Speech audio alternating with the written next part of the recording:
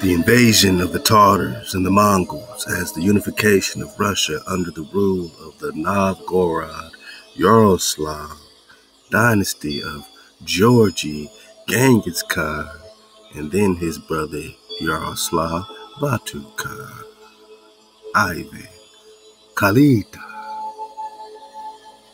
The issue with the Mongol, Anatoly Flamenco. Halal HaWah, let's get it.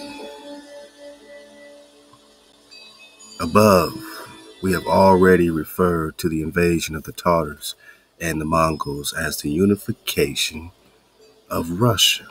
See our analysis of the report written by the Hungarian missionary and the contemporary of the events in question. So, Manat showed you a picture of Black Genghis Khan, right?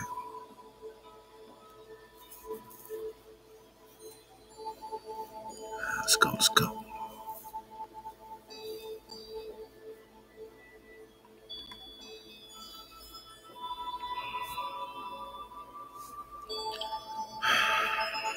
So they got this Rus, and this is their depiction of a Rus right here. Michael of Charnigov passed between the fires in accordance with ancient Turco-Mongolian tradition. Batu Khan stabbed him to death for his refusal to do obeisance, to obey, to bow to Genghis Khan's shrine in the pagan ritual. Note that Genghis Khan is depicted as a black man by the Russian painter V.S. Smirnov, 1883. Very important one.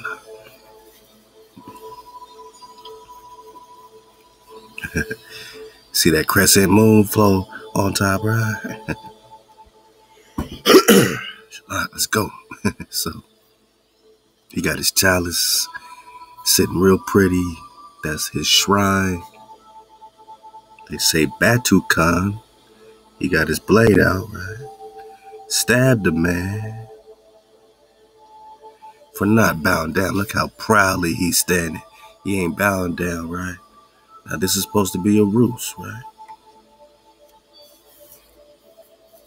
A Rus, huh? And we're talking about this Russian history, and you're like, what is Genghis Khan, this black man, painted by the Russian painter V.S. Smirnov in 1883? What does he have to do with Russia?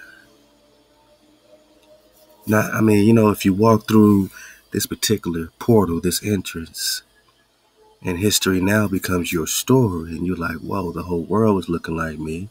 You're researching Tartarian stuff, and they're talking about Tartary, not understanding that you're talking about so-called black people. The more they try to make some super white race of Tartaria, red-headed Tartarians, we talking red, ruddy Nagas, copper-colored Nagas, and this is a family affair. It's more and more war, right?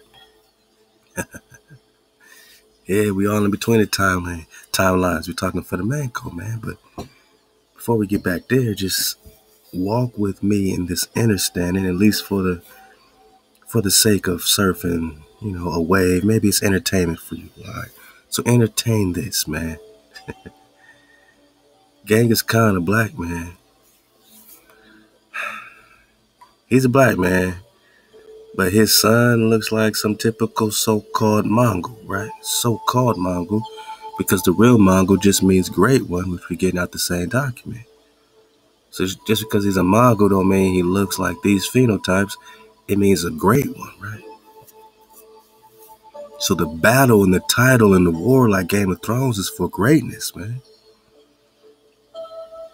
Who got the most dragons on them, man? So you see how proud this Rus, R-U-S, Rus is standing.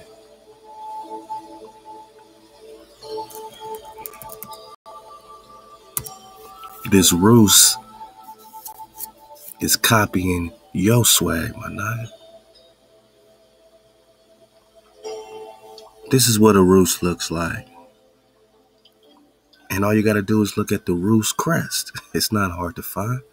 Just put in Andrew's family crest in your Google or whatever, and tell me you don't come up with a black man, right? So they want to call it a Saracen, which connects with the 1452 parable bull.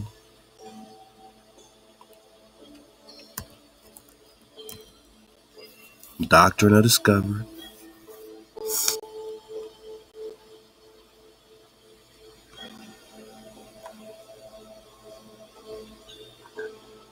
We weighing all the singular the premises with due meditation, noting that since we had formerly by other letters of ours granted among other things free and ample faculty to the aforesaid King Alfonso to invade what? Who? To invade who? Search out who? Capture who? Vanquish who? Subdue all Saracens, right? This is a Saracen's head, God. And the Saracen is a Rus, God. R-U-S, my nigga. R-E-W-S, my nigga. This is your family crest, man, right? My nigga, right? Lost tribes of Israel. The royals. The real regals. Connected with the kings of Jerusalem. Where X marks the spot where the two cross sticks meet, right? Where the paths meet that mama's talking about. I'm standing where the paths meet at the entrance to the city, saying, boy, you must be thoughtless if you ain't been thinking about my ways. This is wisdom talking, Proverbs chapter 8. So this is the truth of the Rus. And that painting I just showed you with gang is that so-called white man. There's an original painting that has him as a so-called Naga, or Negro, should I say, so-called black man. So they've one by one in these paintings, they'll change one character at a time, man. And yet we're still talking Rus. We're still talking Saracen, code word, because they want to subdue all Saracens. They ain't never retracted on this commitment to subdue you, man. They want to subdue all Saracens.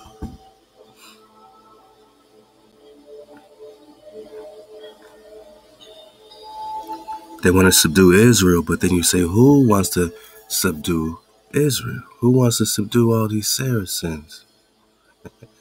It's the same ones that's confederate against you, right? It's back to Psalms 83, right? I mean, we can keep going round and round, but it has to make sense. This story, you got to tap into this story, man. It's the greatest story that's never fully been told, but it has to unfold out that ruach of the confolk. You know what I'm saying? When we're just talking covenant, chosen, sworn unto David, we're talking seed, established, built up to all generations. So we talk David, we're talking covenant that the Most High has with the seed of Israel to all generations. That means that although they want to invade you, search you out, capture you, vanquish you, and subdue all Saracens and who they want to call pagans when we call them heathen, they call us pagans, huh? Okay. But we call them heathen, right?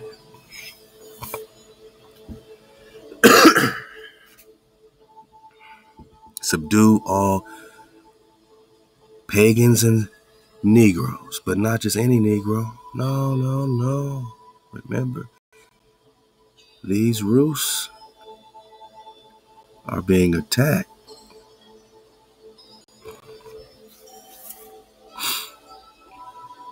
And Batu is the son of Genghis, and how come he ain't black? Huh? How come he ain't black? Because Genghis surely is black. I mean, that's weird.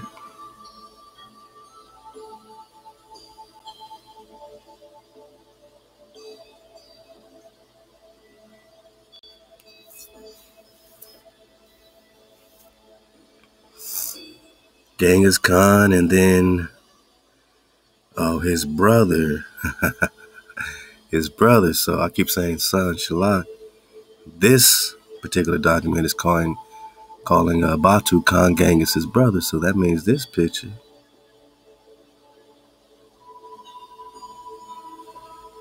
is supposed to be the brother of this black man. How come he ain't black? Like I said, there's an original painting that all these people are swarthy Nagas, man. How you gonna have a black man on the shrine and then his brother is supposed to be stabbing this Roos, and the truth is that the Roos is you, curly head, swarthy Sarah son. Sons of Sarah must be the Sarah sons, huh? Uh-oh. They keep saying Arab, or are we talking Arab proper, boss? Arab proper? Because remember, man, I mean, y'all remember this stuff. It's not hard to find. Out the encyclopedia.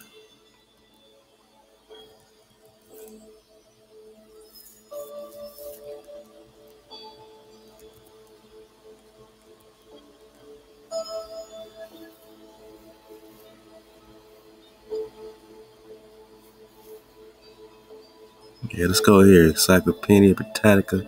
Let's put in Jock Tom.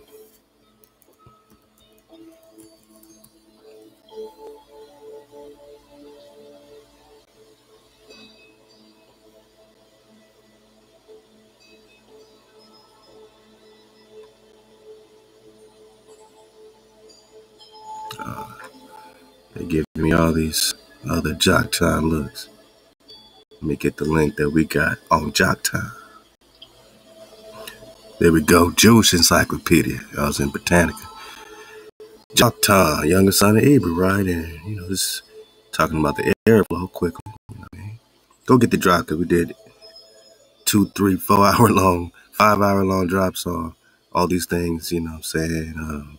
Individually, we're just putting it all together, man. We popping off. So this is Joktan in Arabic, all right? So this is the son of Eber, right? The son of Eberu. Eber is Quaver, right? Kever, Eber. Younger son of Eber. They call him progenitor of the 13 Arabic tribes, right? They were just calling the Saracen an Arab, right? And, so we're talking Arab, right? And we got Sheba coming out of this. Ophir, right? Christopher, the Christ of Ophir. Christ means anointed of Ophir. Who's the Khan of Ophir? But they now hijacked it with Christopher. Right? Christopher Columbus is now Christ of Ophir. Havila, all these are cities of gold. But we're talking Arabia. So Joktan in Arabic literature means the name Katan. Now how this connects with the Kara Katai? How does the Katai connect with the Katas and the Kara, like Karata, Karata? Do Katas? We're talking the Kata and the Joktan, since we know there's no J in English, you know what I mean? It's the Katan or the Yucatan, right? And the Yucatan is connected with the Moshe, Mexico, and Meshi, obviously, you know what I'm saying? So you got the Meshi flow, you got the Eber, you got the Yucatan flow, Joktan, Kata flow, the Karakata flow, Karati. All right. In accordance with this statement, Arab genealogists hold Katan to be the first king of Yemen. So that this whole Yemen flow is coming out of the Eber flow. These are not tribes of Ishmael. These are not tribes of Moab. This is not Noble Drew Ali and them tribes. Nah, man. You're talking about the original Eber, son of Eber, Yoktan, Katan, and his son, Yarub, the first person who spoke Arabic. So as an Eberu, as a son of Eber, That's an Arab proper. Let's read about it. This is because the legendary form of the tradition that Qatan was the progenitor of the southern Arabs, or Arab proper. There's a difference. While the Ishmaelite Arabs were originally of non-Arab stock,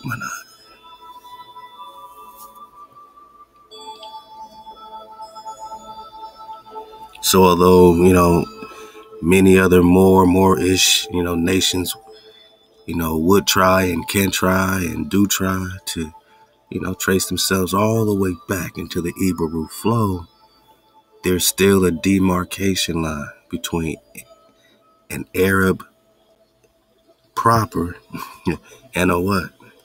Pretending to be Arabs. Now, you just think Arab is like some ethnicity thing. You're not an Arab if you're not a rabbi, a Rav. A Rav in Hebrew, you're talking about a lawgiver, a shepherd, man. Now, who's the original shepherds? If you're talking Hebrew, then you're talking about a connection to the Most High directly, right? You're going back to the actual lineage that's being, protected and nourished and promised a remnant. You know what I'm saying? Then they try to out Arab-by us, and now they are Arab. You know what I mean? But the Arab connects to the proper Yucatan, Meshi Moshe flow. Okay? They adopted Arab customs and intermarried with genuine Arabs. So as we get back in this Genghis Khan flow, that's exactly what Genghis did. Hijacked the Prester, sons of David, daughters. They took the daughters and they intermarried with them. Took the wives, intermarried with them. So now they had an Arab proper connection by marriage. Now they can say this is our land too. That marriage connected them with the land rights, man. Do you see the gang? They didn't love these beautiful sisters. They wanted to be tied into the land through the mother, which is why the Jewish community to this day goes through the mother. Because the mother, going along the Genghis Khan flow, the mother is going to connect you to Arab proper land, man. Land rights, birthrights, inheritance that they're now intermarried with through the mother. Because they can't hijack the seed. All they can do is kill the seed. Kill the seed, right? Kill the seed. Enslave the seed. Enslave the who?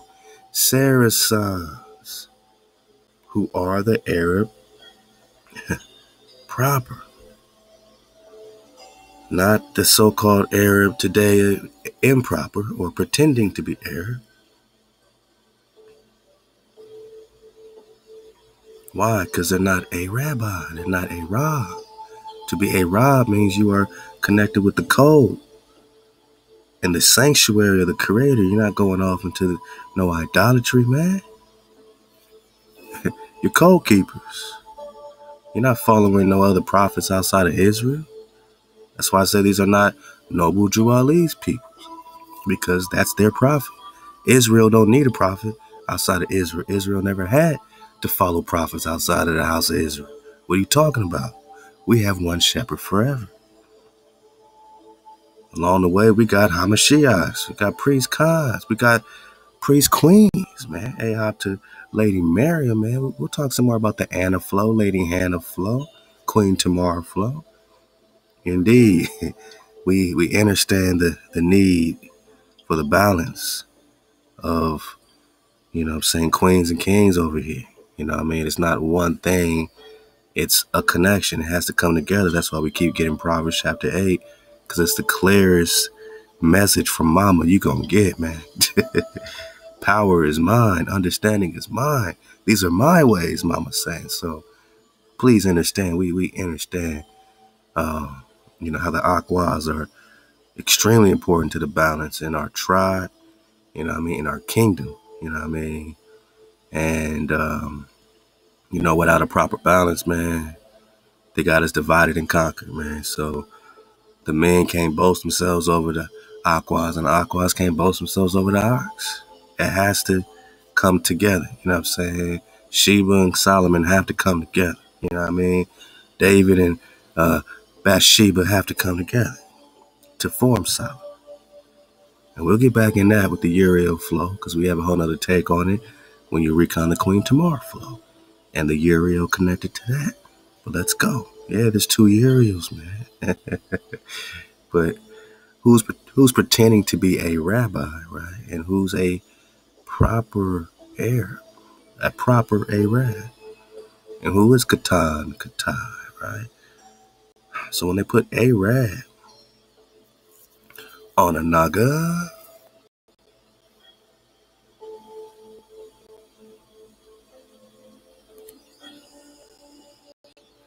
when they put Arab on a Naga, Saracen was used in the early centuries of the Roman or Remani, who got the drop. Rimmon means pomegranate in Hebrew. Rimmon, R-I-M-O-N. The pomegranate connects you to the promised land, like Joshua and Caleb had to show the pomegranates that they were in the promised land to get the pomegranates, right? Bring them back to Moshe. The pomegranates, even a pomegranate on the tassel of the fringes and the garments, it was important, man. So the pomegranate is important. The Rimmon is important. They turn it into Roman. That just connects you to the promised land, or Kalelu. So these Rimmon promised land pomegranate nagas that they're describing as a rabbi tribe, or a what? Of course, Arab proper.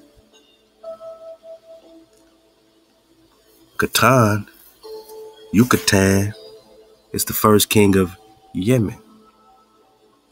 Why is Yemen important? Why is Yemen important?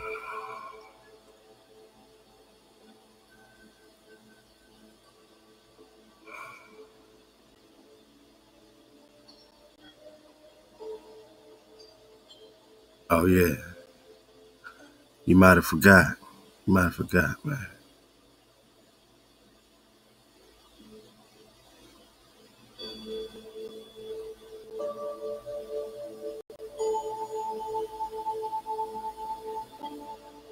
Oh yeah, okay. Let me get back over here. I got so many windows up. I'm like, hold on, man. Why is Yemen important, man? Because America's been at war 222 out of 239 years, right? And after they're popping off with the Chickamauga Wars, back to the Genghis Khan flow, it's more and more, right? So this is black on black if you don't get it by now, except we ain't black. But, just to speak their language, so you get the coloration. It's black people on black people, right? Okay. Now, these so-called blacks, they don't call themselves blacks. They're being called Saracens. They're being called Arabis, Arab tribe, right? But now Saracen is commonly applied to the Mediterranean pirates, who are a group of nomadic Arab, which means it's Arab improper, right? Now you're talking about Arab pretending. Now you're talking about pretending. I'm talking proper. They talking pretending. You see the difference, man? That's who you would call a musterad, man. Because you're adopting the rabbi Israelite customs into marrying with our women, Genghis. You're a musty rad, man. You're a musty ass rad. Not a real, you're a mooster rad, man. Come on, man. Come on, Ishmael. Come on, Ishmael. I know you sons of Abraham. I mean, at least you are connected to Abraham. Moab, they're not sons of Abraham, they're sons of Lot, right? And Abraham's taking care of Lot, but he wanted a bigger Lot, right? And Moab comes out of that situation, right? We know about that.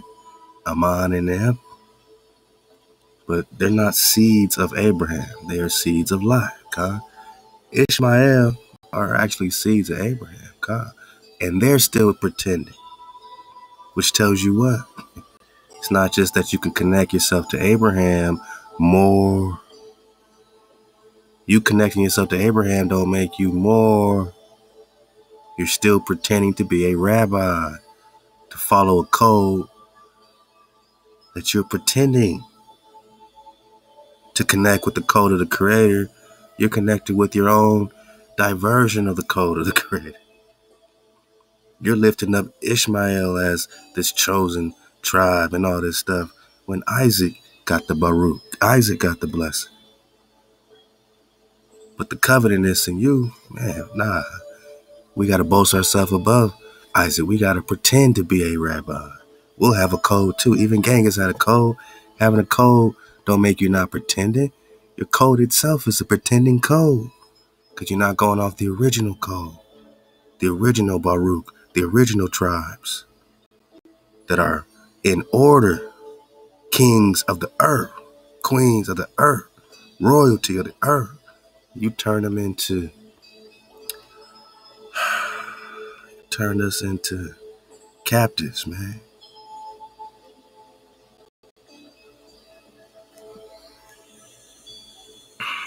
Saracens.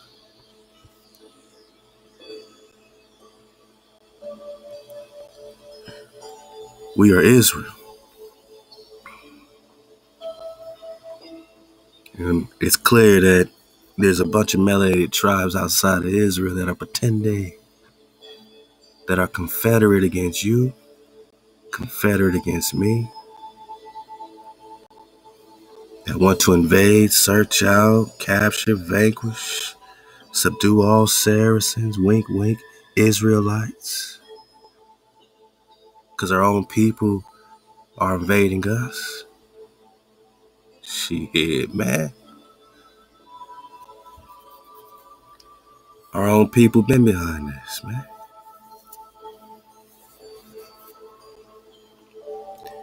This is who's invading the Prester. Now they want to call this pretender a true Rus. He's a Rus. He's a Rus, huh? Is that right? Is that right? I think we see clearly.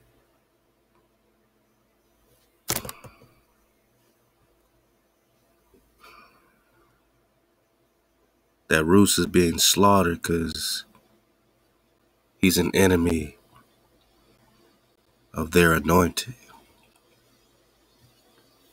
They came to America, slaughtered the Indians in India's period because they considered us enemies, savages, right? Enemies of their anointed. Christ is just a generic Greek word. Stop connecting it to one man. Somebody left a comment that said they got a lot of evidence that Genghis Khan is their Christ. I said, whoa. Now we're talking Esteban the Moor, like Estebanico, right? Phantoms and duplication.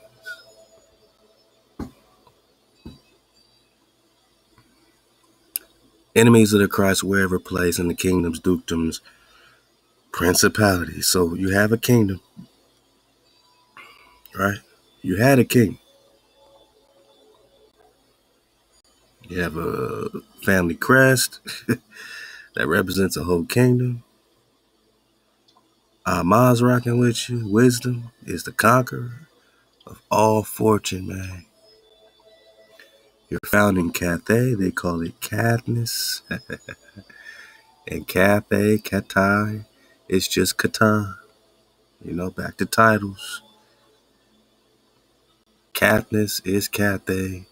It's Katai. It's Katan. So they find you in Katniss. They're finding you in Joktan. They're finding you in the Yucatan. They're finding you in Mexico. They're finding you in Indian Superior as a proper, not a pretending rabbi. An Arab proper.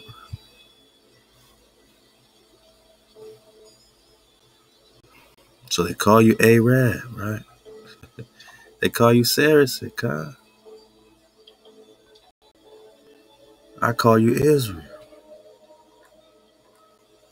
I call you Rus. They say this is a Rus. I say that ain't the truth. It's iconoclasm. Iconoclasm.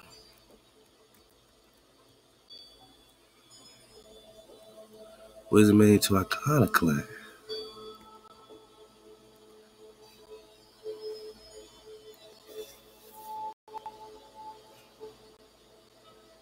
Oh man.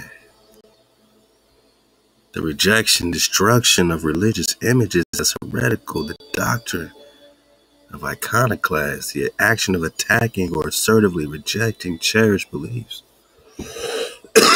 And they do that, Shalak, they do that through changing of images. They can iconoclast and repaint your images. They have now attacked your images, right? Prester John, the last noble image before he was rejected, destroyed. The image now changed to another image of this black brute, savage. What happened to your regal? What happened to your royal? Who is Prester John? We're going to get back in Lost Tribes and Promised Lands by Ronald Sanders, but this, he calls your last noble image.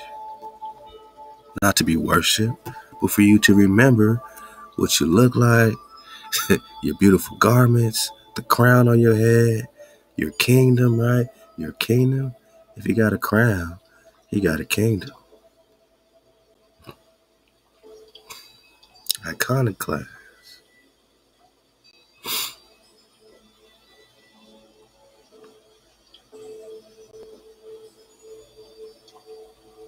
A destroyer of images used in religious worship. Why destroy the images? So that they can give you a new picture.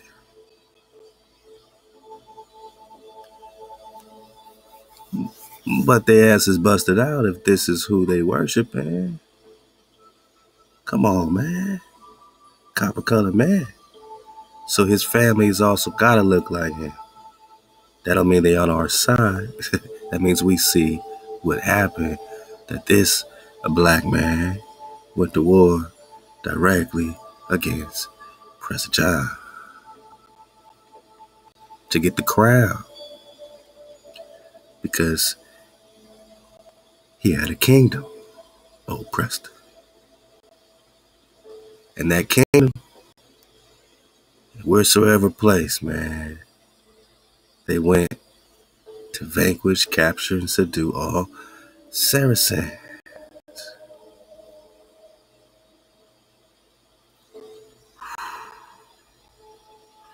Who are the Russians. Because all that is connected. Asia here, Asia there. We got the Anion, you know what I'm saying? Anion Strait of Anion connecting.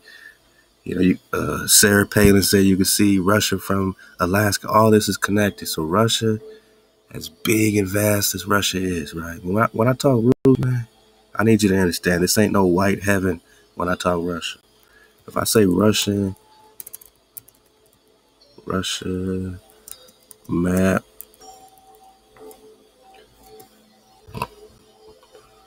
right? And they give us a bunch of pictures of Russia on the map, right? I need you to understand how big this territory is. See if I can find a simple breakdown here.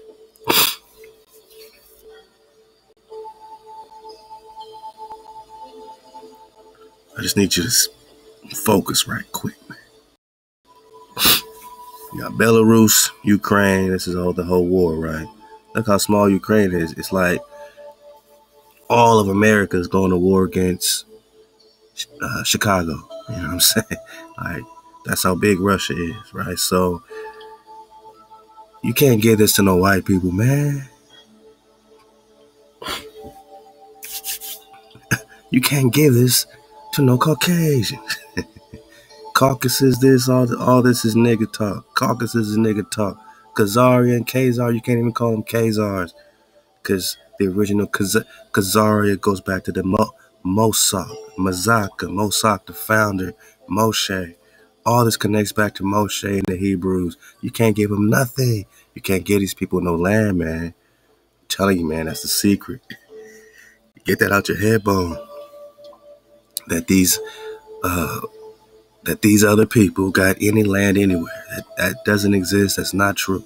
All right. All of Russia looks like you,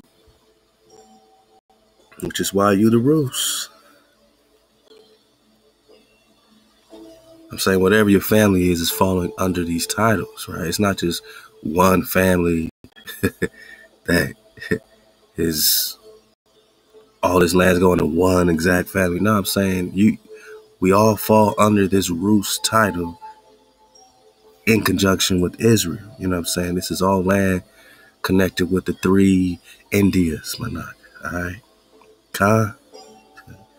Then they put China here. We know the real China's over in America, man. We got maps that say the Khan of China's right here, man. We got India Superior over here. We got British Museum maps in the 1500s. Got Prester John right in the middle, doggone smack in North America, right? It says Prester John, right? We've seen it a million times. We out of here. So we're talking three Indias. We're talking the Rus land, so you can see how big it is, right?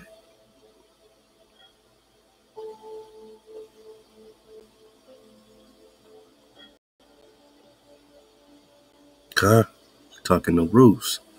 So this jabroni right here can't claim to be no Rus, man. This ain't what Russia looking like. This ain't what Rusland is looking like. Kiev, Rus is looking like. Belarus is looking like. That ain't the truth. This is what the Rus is looking like. This is what the Rus is looking like. Prester John, Emperor of the Three Indians, man. Saracen head. They want to subdue all Saracens.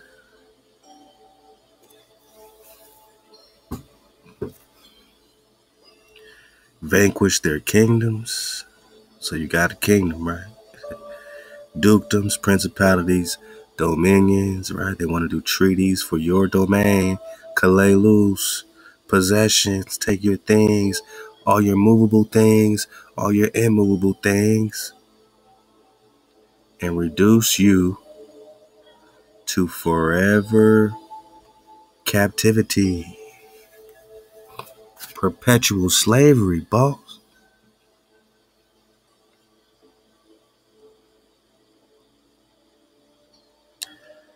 I don't think Prester trying to hear this forever talk, you know. We get being out of code. We get Hosea 3 going a long time without a king. We get punishment. That forever talk, though, that don't vibe too well with the Prester. Not when you got one shepherd, covenant with David, priest, king. They want to replace him with JC, right? Arab pretender or a rabbi proper, right? They want to reduce the Arab proper, the Sarah's son, sons of Sarah, sons of Abraham, to perpetual slavery. And apply and appropriate to himself and his successors the kingdoms, right? And who's that? Well, again, starts right here with Genghis. So we get back in this for the Manco Genghis flow, get back into the serpent of wisdom flow, keep talking dragons, see how we connect things, right? Because it gets pretty amazing by the time you get to where we at in the investigation. We're talking real simple, boss. Things start to fall into place.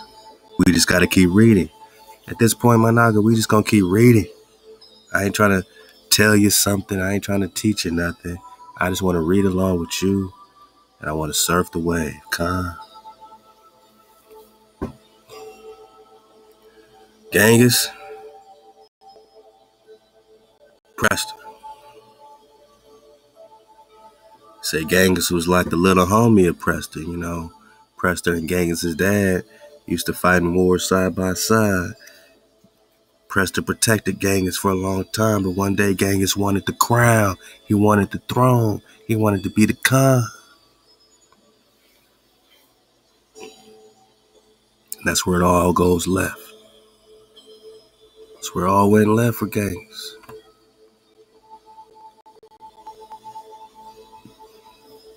I mean, he got the Khan for a minute and transferred the Khan to his descendants, and this is where it starts. So these other black people who are now descendants of this black man, right? Call them the Boule, right? Just call them the Boule. Say that they might be the ones behind the scenes pulling strings. It's possible.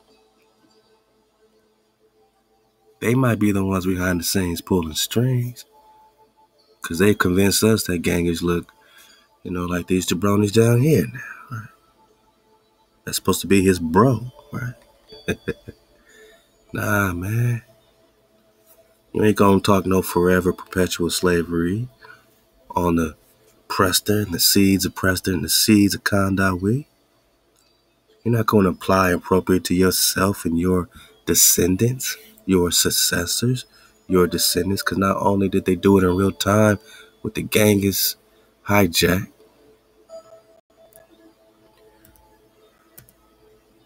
they did it in real time on paper, not just with the Papal Bull 1452. And shout out to Bro Lex for that, man. For real, for real. Great recon. We're talking descendants and we're talking America. Ka? Ka means priest in Hebrew. Air proper. Hebrew. Let's go. Copper color races. Found here, boss. Found here, not brought here, boss. Found here. 1828 let you know. But now applied to the successors, descendants of Europeans born in America, boss.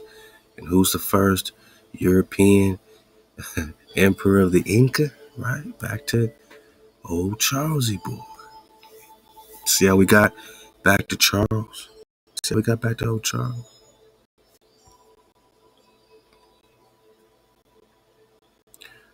Holy Roman Emperor Charles V. Yeah.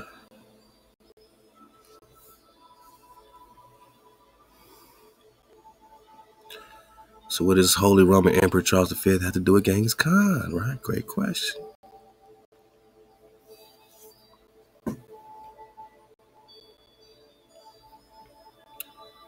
Yeah. Charles V is not. And the real Charles was a typical pale, dramatic Habsburger with a long, prognatic jaw. Like that's what they want to iconoclast, right? Change the image. Well, who does that benefit? I mean, now they can hide in their tents, change the images. Now there's a new looking Genghis Khan. Now there's a new looking Charles. Everybody's been iconoclasted. So we got to go back in time and find the images. Before they got to Genghis, they got to the Rus, they got to Batu, they got to all these jabronis around them. But Genghis Khan is still depicted as a black man in 1883. Let that sink in.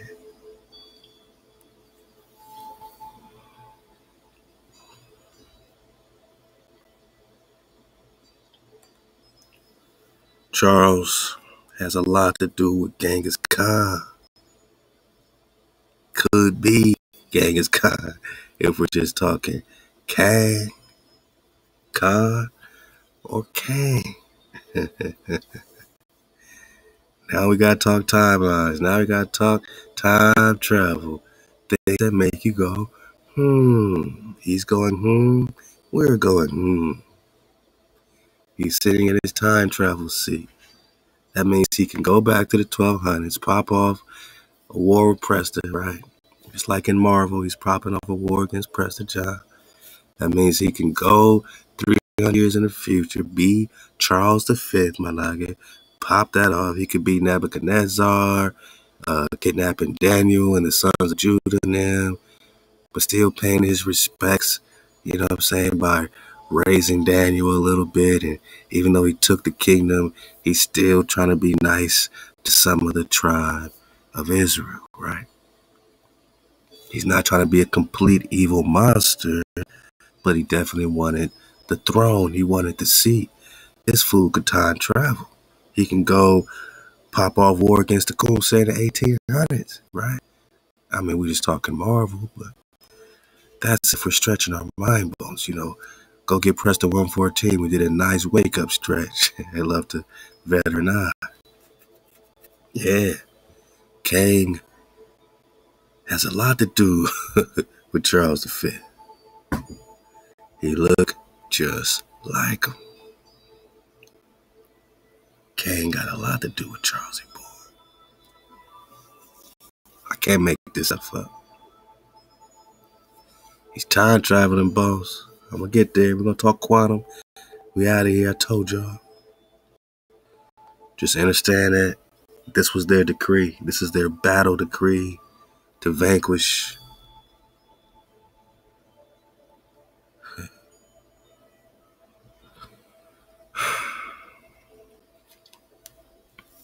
To invade. Where are they invading? Everywhere. Everywhere you are. But they did it strategically. Bit by bit. Piece by piece. Our last stand. Back to this Yemen flow. As we're talking Joktan and Yemen, but our last stand was right here. This was our last stand. With the Chickamauga Cherokee that didn't make no deals, didn't make no treaties. This is who's rocking with Dragon Canoe. For real, for real.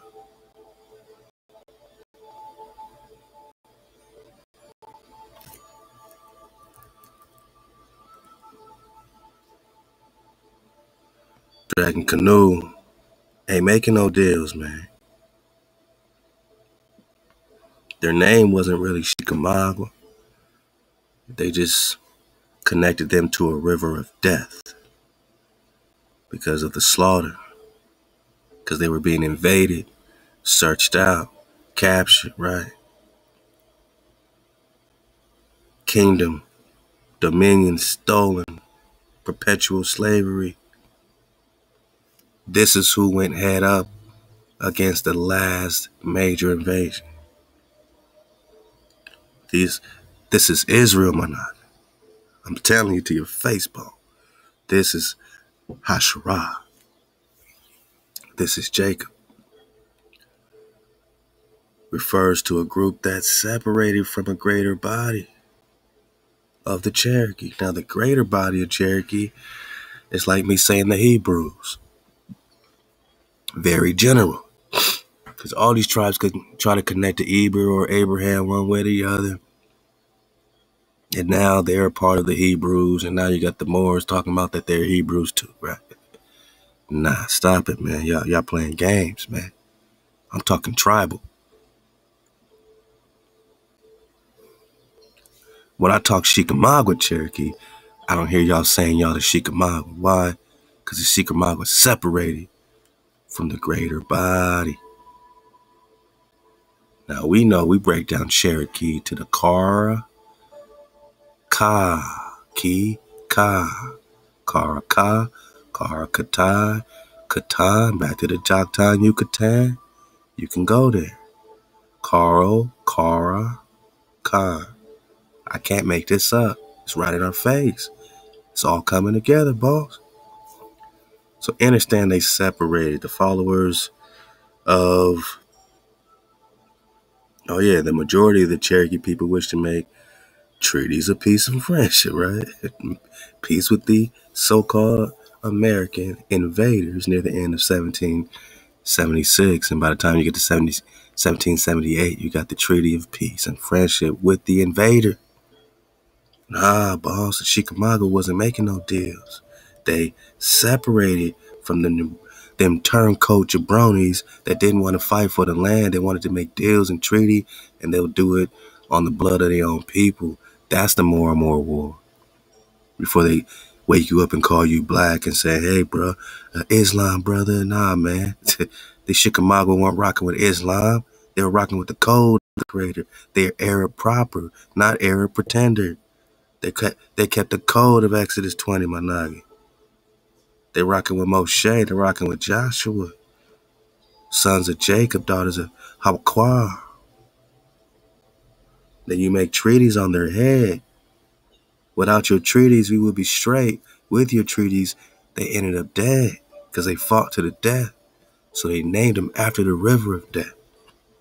The followers of Skiagusta, Red Chief, Dragon Canoe or Dragon Canoe, moved with him in the winter 1776 to 1777 down the Tennessee or Tunisia River, away from their historic overhill Caraca towns. Relocated in a more isolated area, they established 11 new towns in order to gain distance from colonists, from the invaders trying to vanquish, subjugate the Saracens. So whoever's behind the Papal Bull must look like us too, because they sure did make treaties with them. Genghis' people, the frontier Americans associated Dragon Canoe with his band, tribe, with their new town on the Chickamauga Creek. That's what they named him after, which means River of Death. 5 years later, the Chickamauga moved further west and southwest into present-day Alabama. Now, just like you have that town, the Roost town, we're talking Israel here. Follow the town, right? Yeah, okay. Follow the town.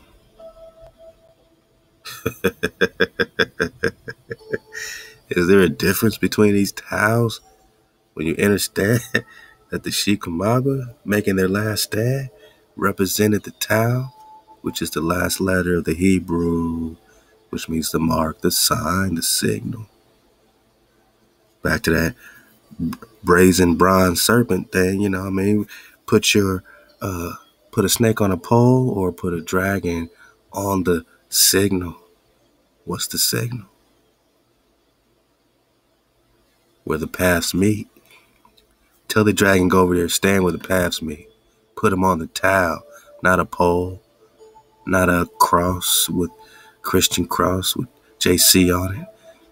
The towel where the paths meet, where the energy meets, right? Like the ley lines, like the dragon lines, boss. Like the dragon lines, right? Put the dragon on the dragon lines is what numbers 21 should be read, right? Put a snake on a pole? Nah. Put the copper dragon on the dragon lines where the paths meet, the signal, the mark, the sign, the signal is the tau. You follow the tau? Well, you follow the Chickamauga. You follow the roost.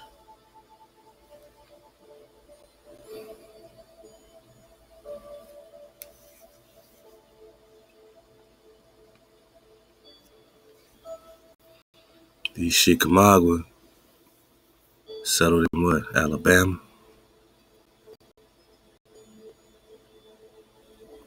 All right, A-L. A-L is like the L, the all, the L.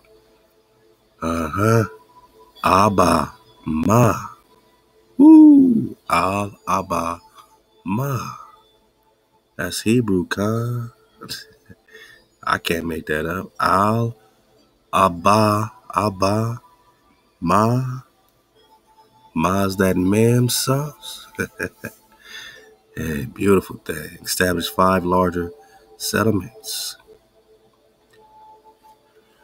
They were then more commonly known as the Lower Cherokee. This term was closely associated with the people of the 5 lower towns, and we can get more into it like we've been more into it, researching these towns, researching these trails, right? This is where it's all happening, man. This is the last stand of the knot. But because these turncoat Nagas was making treaties on the headbone, the dragon canoe, Tecumseh, culminating in this 1811 Tecumseh War, Takum, Kum is to rise in Hebrew. Come on, man. Tau, Ta. The Tau is the Te, the Tau. The Kum, the Se, the Sa. Some would say the Sa is the Lamb. I've heard that before. Lamb. The rising of the Lamb, on the signal. Sounds like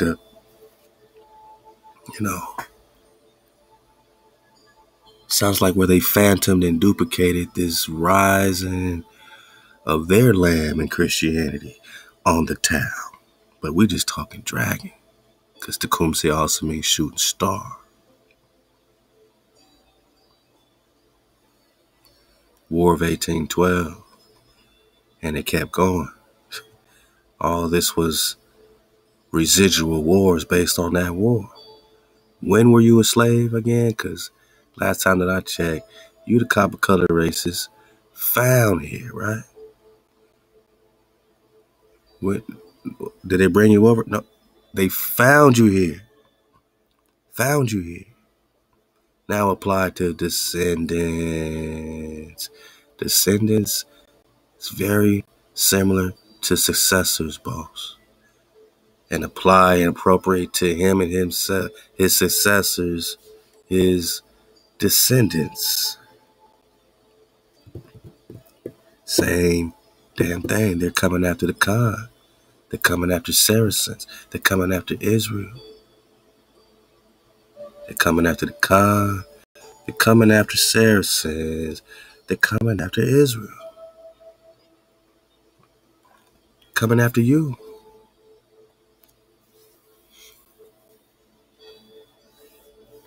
Successor or descendants of the hijack. Now I'll take the title of the Khan. Successors can now take your kingdoms, man. The kingdom of the Khan. Khan.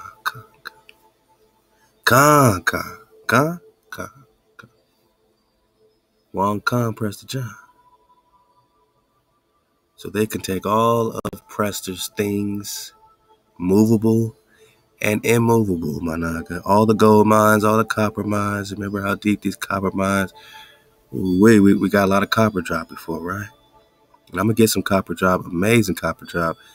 We just shared on the IG, man. Hey, out to all the nagas dropping that drop on all the platforms you're dropping it. We do our best to share it, and it takes all of us, man. One drop is just one drop, but all these drops equal a wave, my naga. Now we surfing the wave, my naga. We got that water. We got that water. Drop Nation got that water.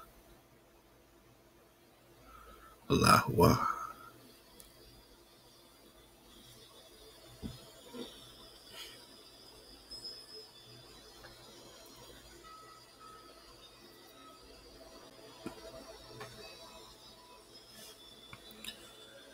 So their successors, these descendants, now get your kingdom, dukedom, counties, principalities, dominions, possessions, and goods, and they get to convert them to his or her and their use and profit. Here we go.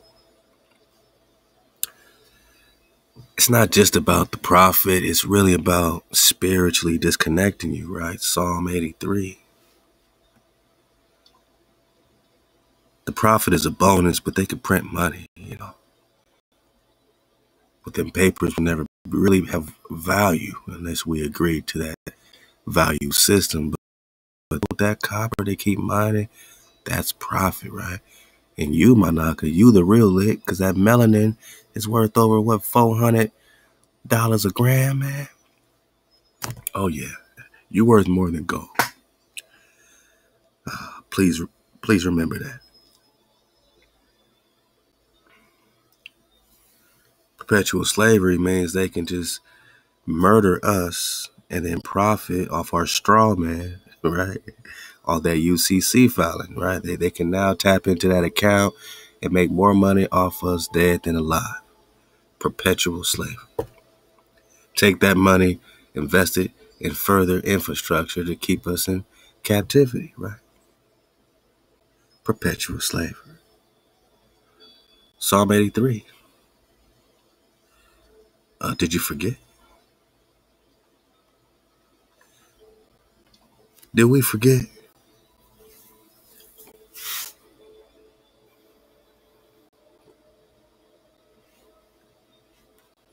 Keep not your silence, hold not your peace, be not still, HaWah, for your enemies are in an uproar.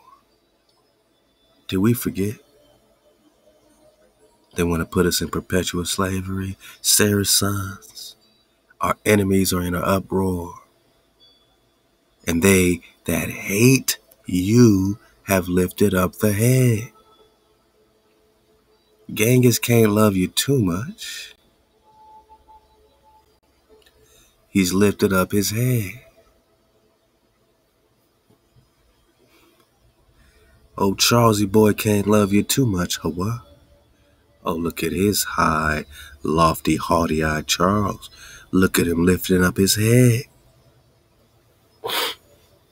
Yeah, those that hate us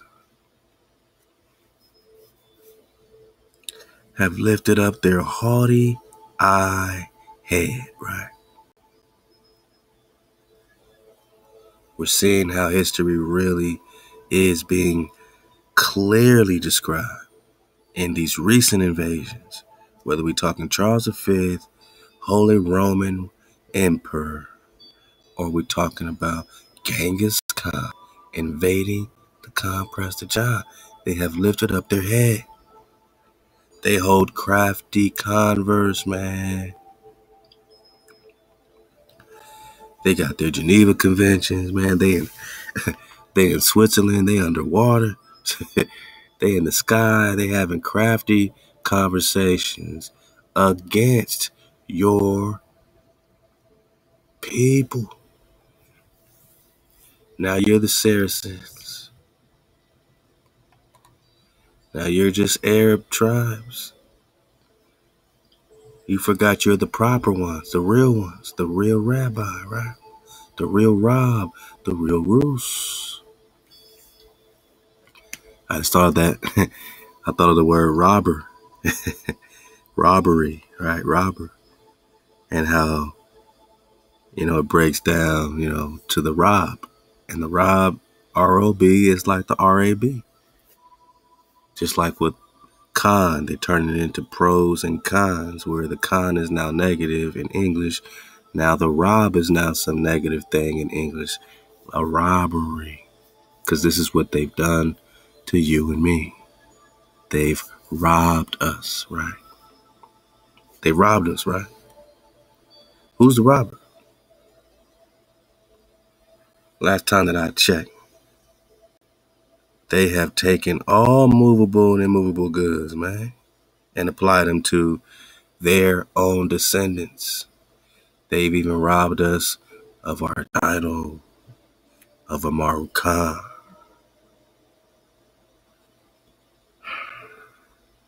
And they just found us here, boss, in the land of the Prester. And they robbed him. And they're mining and mining and mining all our resources, continuing to rob us. They rob us of our lives, our knowledge of self, our images with iconoclasm. Robbed is the rob, is the air rob Arab proper. Con.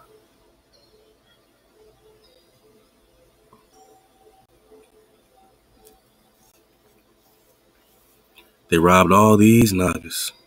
Cherokee, Seminole, Creek, all the Nagas.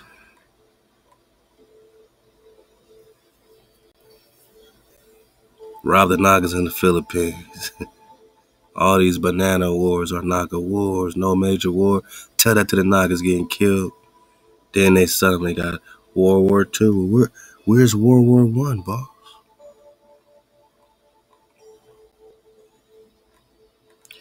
I'm sorry, I just see Indian wars. Where's World War One? Is this World War One? Is this what they taught us? No. They didn't tell us World War One was them invading our families, mutilating and putting genocide, ruthless thievery and murder on our people, torture. That's World War One.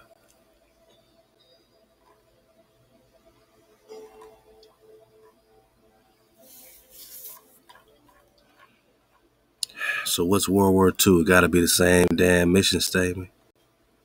Because they're invading Mexico and Hawaii. They're invading the last black kings of Hawaii and them, right? Okay. Queens of Hawaii. Philippines. Now we're in World War II. They're talking Cold War. And now they're talking Russia when they was talking Cold War. And the Russia, yeah. It's all this territory that originally belonged to you.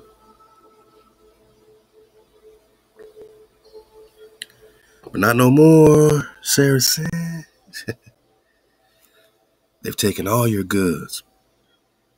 Movable and immovable, they've taken your possessions. They're robbing, right? Rabbi, rob. Your dominions, principalities, dukedoms, kingdoms, plural. They call you enemies, enemies of their anointed. They call you Saracens that they're invading and capturing and vanquishing, right? Robbing, right?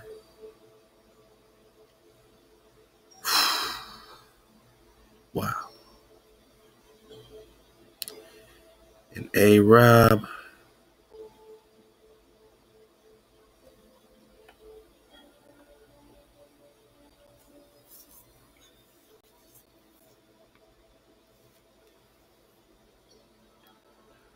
This is the legendary form of the tradition that Catan was the progenitor of the southern tribes or Arab proper, while Ishmaelite Arabs were originally of non-Arab stock. They were not rabbis, man. They were not of this righteous seeds, you know what I'm saying, that was being taught the code and raised up in the code. They were the surrounding families that were jealous of the ones that were rocking directly with the Creator. Jealous that they didn't have the blessing of the Creator. Got their own gods, fashioned their own gods, tapped into other energies and mysteries and yada yadas, you know what I'm saying? Fallen energies, tapped into that. They became musty. They started to stank, man. They became muster rabs, man. Robbing, right? Robbing. Arab genealogists hold Catan to be the first king of Yemen, right? Yemen.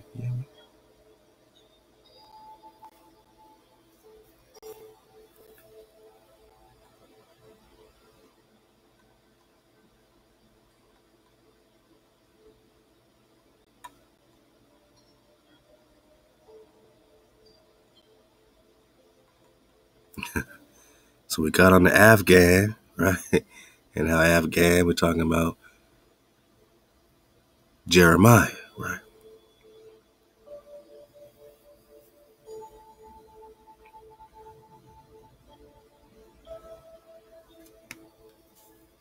Afghan, we're talking Jeremiah. Saul, the Benjamite. King Saul has a son, Jeremiah, who has a son, Afghan. These are Benjamites. Before you're talking about an Arab that doesn't look like you, you're talking about the seed of Benjamin, the tribes of Benjamin that looks just like you. These are Arab propers, the original Afghans. Yemen, right? Who's the original king of Yemen? They're bombing in Iraq. They're doing all this stuff, war in Afghan. They're still at war with the tribes of Israel. They're just under these titles that we're not understanding. Yemen, Afghan, right? Yemen. And the same would be going for all these. We're just focusing on Yemen. Why Yemen?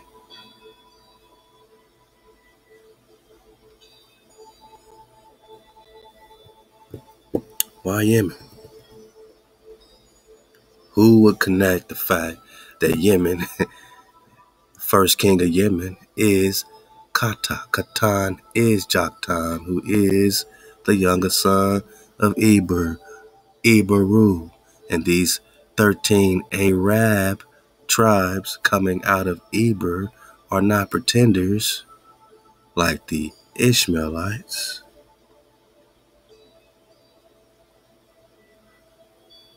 who are of non-Arab stock. We're talking Arab proper.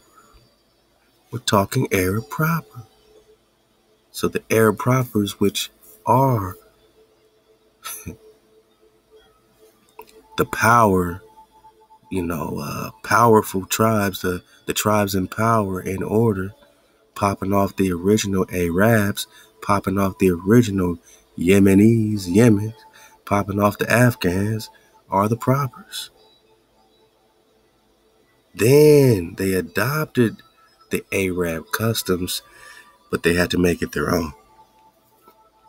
They don't keep our Shabbat, but they keep their own type of Shabbat. They close down on Sundays, intermarrying with our queens, who are genuine Arabs. A genuine Arab is an Arab proper, but I'm talking first king of Yemen. And his son, Yarub, is the first person who spoke Arabic, right? Which reveals the connection with the Arabic and the Hebrew, but the Arabic is you in its original form, spoken by Joktan's son, Katan's son, who is the first king of Yemen. And after this corporation finished, getting a hold on their indigenous Negroes, Saracens at home, they go other places like Philippines and, like Vietnam, right? And my dad was in that Vietnam War, like a lot of people, grandparents was fighting in some war, drafted and this and that, right? So what saved my father from, what could have been an early demise in that situation is that he was a trumpet player and couldn't nobody play taps like him in his regime. So instead of having him on the front line, murdering poor peoples, he was just with his trumpet, and anytime his friends died, he had to play that same tap song over and over again till it made him literally damn near out of his mind bone. He had to play taps so many times. His music is what saved his life in that situation. I'm just talking Vietnam, right? What was Vietnam about? Conflict in Haiti about? More Israelite, Saracen, what they call it, vanquishing. Cold War is a CIA proxy war. Well, I wonder Who's behind that? Afghan, Nicaragua, Nicaragua. The agua is the HaWah. The water, the water. The agua is the HaWah. The water, you got that water.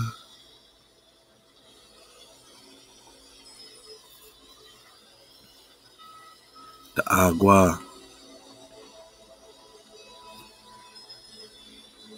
And then here they go in Yemen, right? So we're connecting the Yemen flow. We've connected the Afghan flow.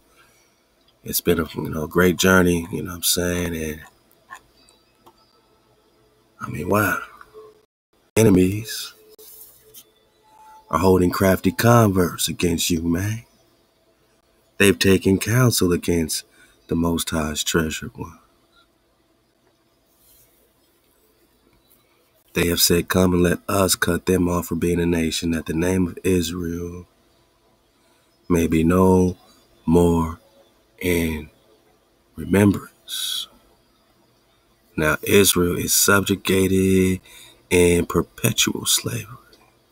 Kingdoms, dukedoms, principalities now go to the descendants, the successors, right?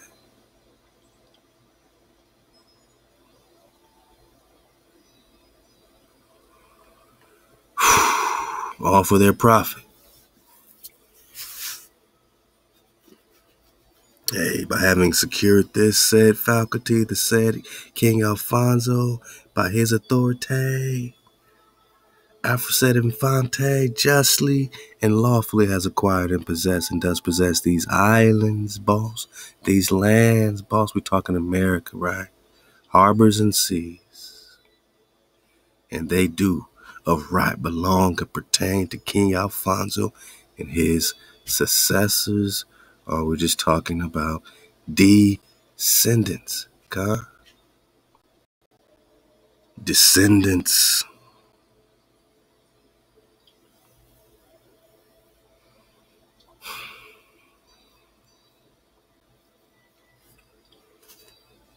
You know what I mean? So we are descendants of this battle, of this constant fighting. And again, you couldn't have been no slave if you are these people, these Nagas, fighting in the Ghost Dance War, the Sioux Indian War, the Texas Indian War, Eastern Nevada Expedition, Mexico, Philippines, Texas, Barbary, which is Swan Night connection, back to the Chickamauga, right? The Tecumseh flow. Interesting, man. The same author that we were reading last time with the Tecumseh flow, the book Tecumseh and the Prophet of the West, right? He's making strong connections, with this Israel Indian connection, man. And he's connecting the Israel Indian with obviously America. Here it says the second volume, or the Israel era of the history of ancient America. How many of y'all knew there was an Israel era of the history of ancient America before? How many people talking about the Israel era, not the Jewish era? They would have called it that, but this is Israelites. And he didn't go back in the BCs. He went to 1800s, Tecumseh, Chickamauga, Indian Wars. And in his own slick way is weaving in the fact that this is Israel, that these are Israelites in the 1800s. So when I'm talking about, what I'm saying,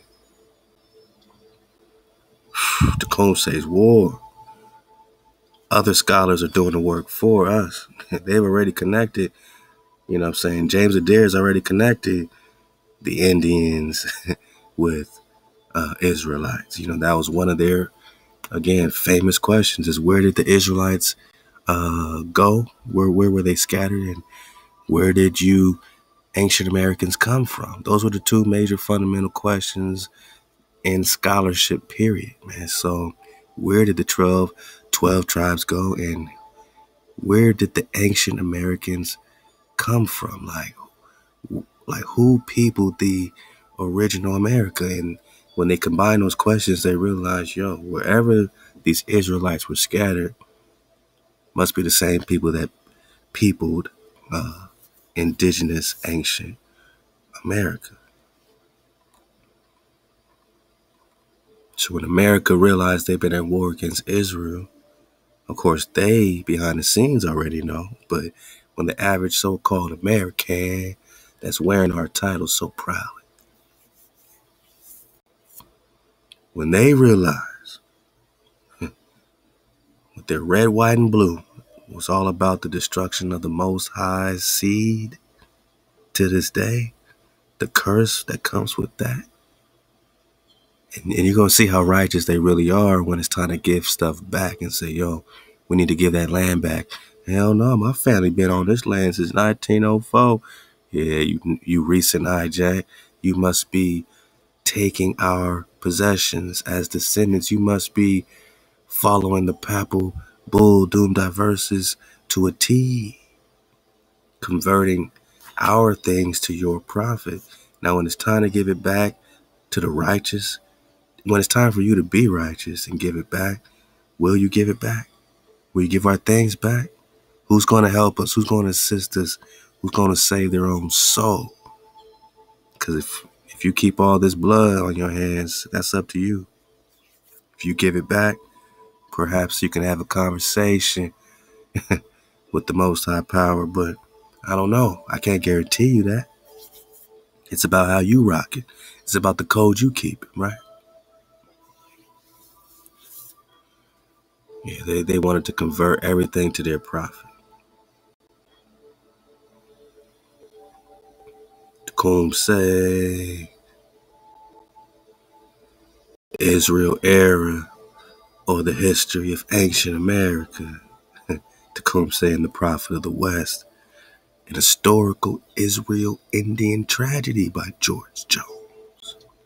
God, it must be a tragedy to massacre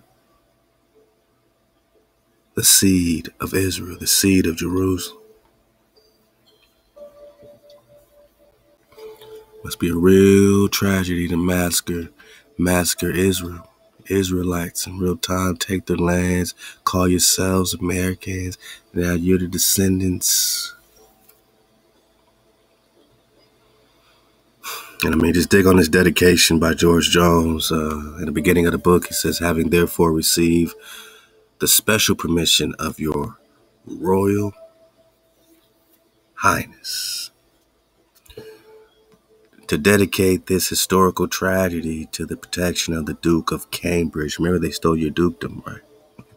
I do so with pride, sanctioned even by humility, feeling assured that should it not meet the full expectations which an original theme naturally creates, it will be attributed not to any want of enthusiasm, but to the exalted character of the subject. Exalted character of the subject, Managa. This book is called Tecumseh and the Prophet of the West. Israel Indian tragedy. So the subject is Israel. The subject is this Israelite priest king, who is Tecumseh, which is the, main subject of this Israel Indian tragedy. So who's Tecumseh? Could your invasion have been this recent? Could the invasion of Israel have been this recent, should I say?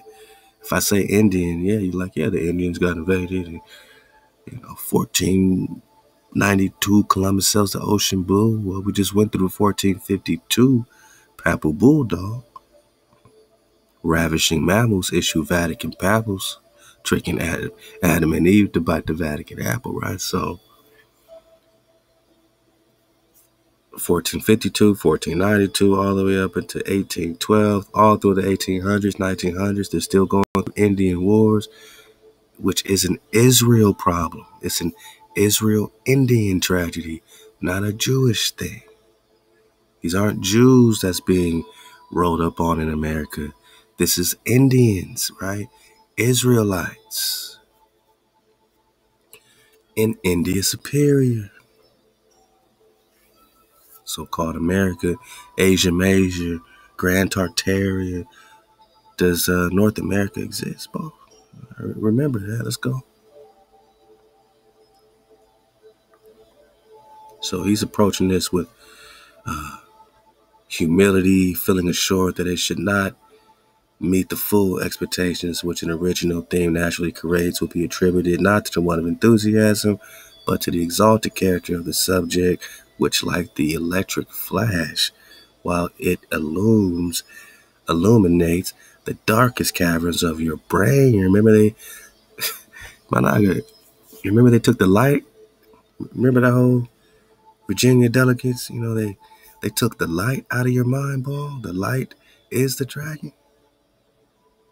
Get Prester 114, right? So now they're talking about illuminating the darkest caverns of the brain. Often has the power to blind perception. Yet, if any points of human character could arouse the free mind and call forth the brilliant energies of the poet and historian, it is those of patriotism and honor, love of native land. We're talking to Kumse, and its attendant inspiring qualities belong not alone to the plains of Marathon, the Roman form, to the Isles of Albion, or the hills of Switzerland. I told you they having crafty counsel in Switzerland, man. They are found in all their pristine powers in the deep forest of the West. Where on earth are the deep forests of the West? Managa's book is called Tecumseh and the Prophet of the West. Where? In historical Israel-Indian tragedy. So we're talking Indians, we're talking America, right? We're talking India Superior balls. Pristine powers in the deep forests of the West. And if Militades, Camillus, Caractacus, and Alfred of the glorious William Tell,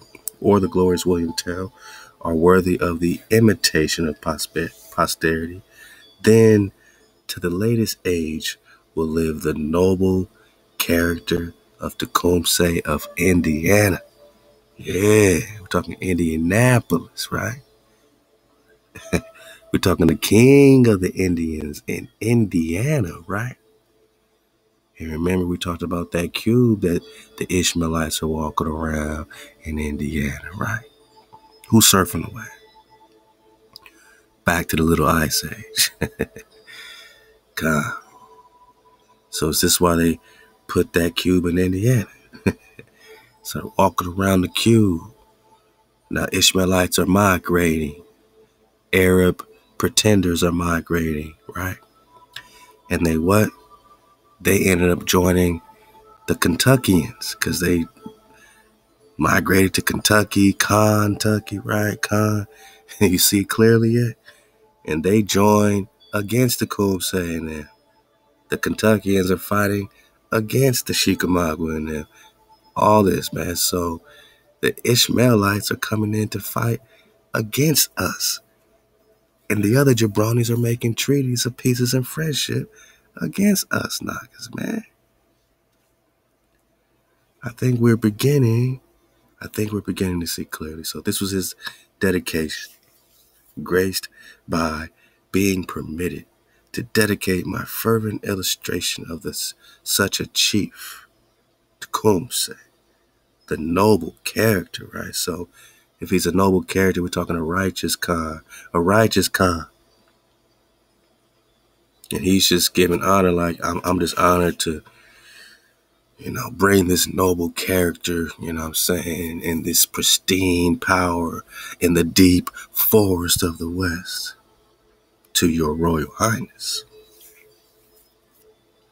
I remain in all honor and duty, Prince, and with permission, subscribe myself, your Royal Highness's most trusty and gratefully obliged, George Jones. 1844, he wasn't over here bull crapping, man. Because in 1811, it's the Kumse War. So he's chronicling something fresh in the heartbone of things, as in 1844, we in Texas Indian Wars. Now we got the Halal HaWah popping off. Joseph and them, right? He's in the midst of the clash, giving us interesting chronicle, and he actually broke it down like a like a like a like a theater type of one too. It's a great book. Go get the link. You know what I'm saying? But he breaks it into like a theater flow. Oh wow, let's check this out.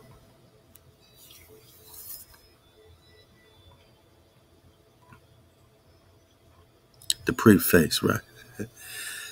As this is the first time that in historical tragedy upon the northern aborigines, copper color races found here, boys, of the Western Hemisphere has been presented to the European public. Whoa. So this is 1844. This is the first time that they're hearing about the truth about what this Tecumseh is representing. Not as no savage Indian in savage Indian war, but as Israelites fighting in battle against the hijack. He's painting a picture in 1844, and our own brothers is acting like this is some type of metaphor, mythologies, and oh, you niggas just got the white man's book. Man, what? These indigenous people are us. Are you going to fight that? Are you going to fight the code they were keeping? You're going to say that they were just black people, part of some black unity, when their own brothers was making treaties of peace and friendship on the Chickamauga, who was separating from these hijacks that wanted to turn back and turn coat and massacre their own people, their own brothers. And you want to Moor us up today? You want to Islam us up today? And not give us the true, real spill, real drop, 360-degree dragonfly perspective? You want us to get your 33 degrees, huh? Not have our 360? Nah, boss. Nah, boss.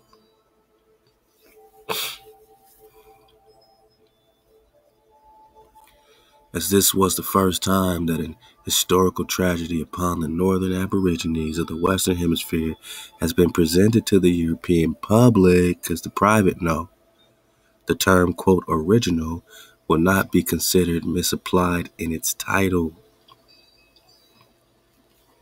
Talking originals.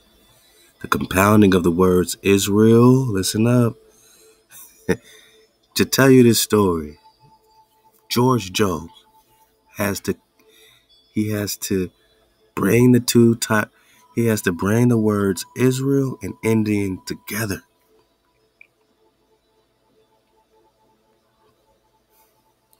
That's what makes this power so pristine when you have a dragonfly perspective, as we've all praised the Creator, been on this wave where these paths meet. We've been on these dragon lines. Khan, you see the receipts, right?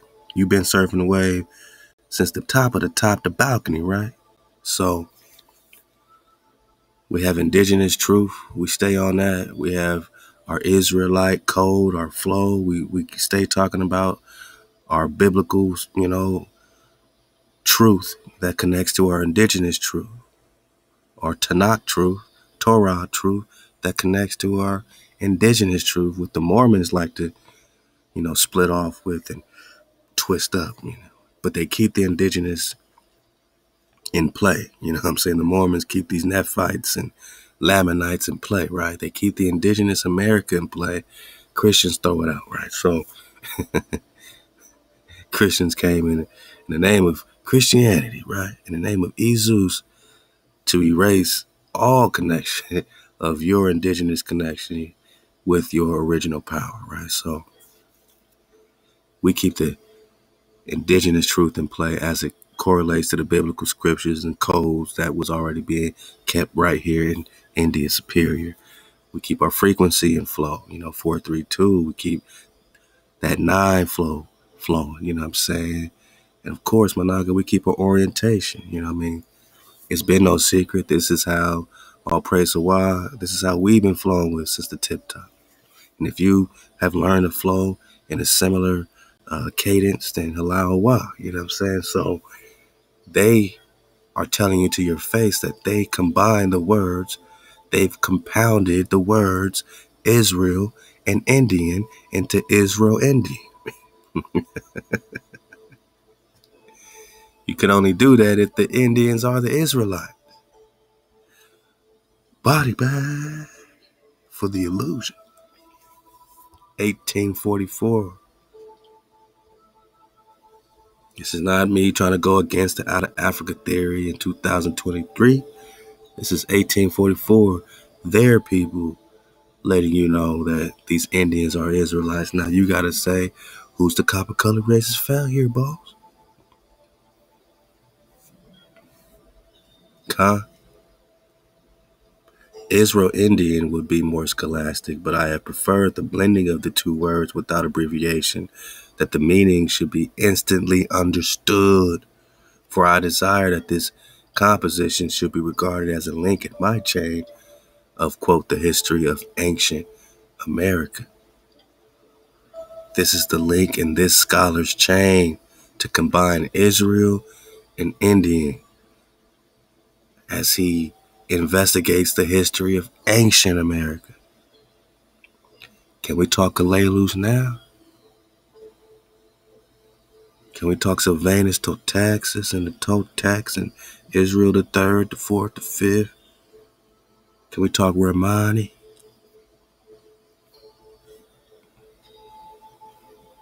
You want to talk great ones? You want to talk the Mongol flow? We'll get back in the Genghis. Let's go. I'm just,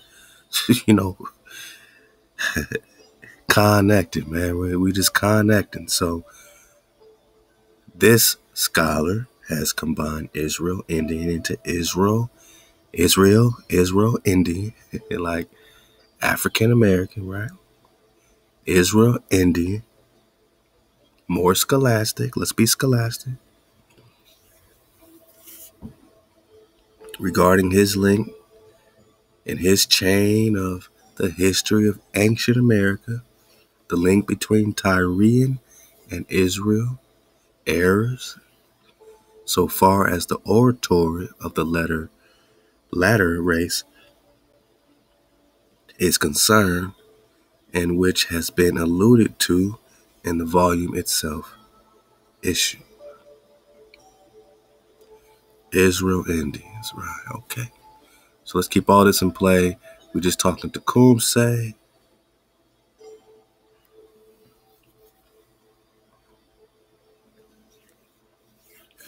Israel-Indian wars, my nigga.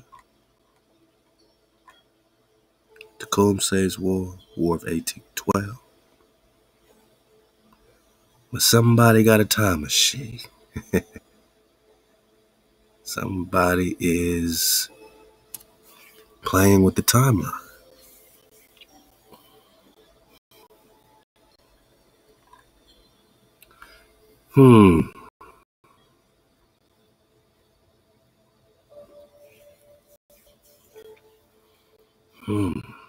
Somebody got their head nice and high. They are lifting up their head, right?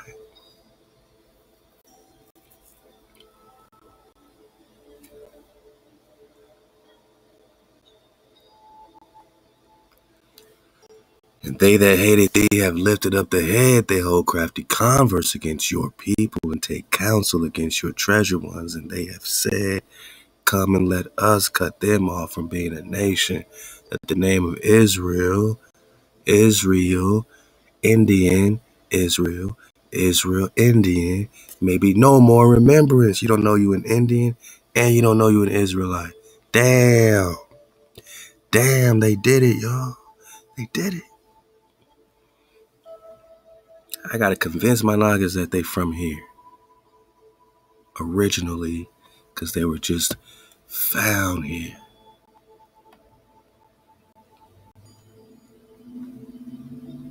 We're talking Aborigines, Israel Indian, copper color races, found here by the Europeans.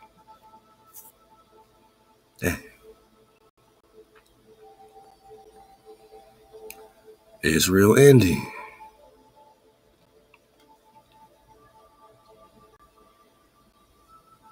Tecumseh. Yeah.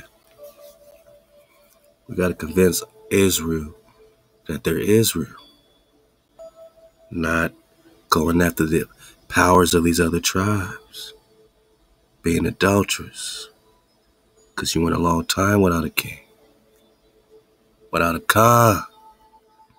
But you're supposed to return, Israel. Seek the Creator, Israel. Keep the code, Israel. And search for Prester John. Search for King David, who is an immortal shepherd. One shepherd, Ezekiel 34. One shepherd, Ezekiel 37. Whom I will raise up, Jeremiah 30. Firstborn, Psalms 89. This is who they made the confederacy against, right? Because they consulted together with one consent. Against you do they make a covenant. So we went from our covenant to their covenant. The tents of Edom, the Ishmaelites. Come on, y'all. You're not even Arab proper. Stop it, man. Stop the play. You're not even of Arab stock. Yeah, you come from Abraham, but that don't make you Arab stock.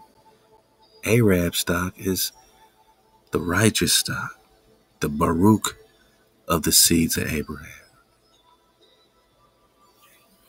Ishmael still got some Baruch, but he didn't get the Baruch. And this is what it all is, hovering around.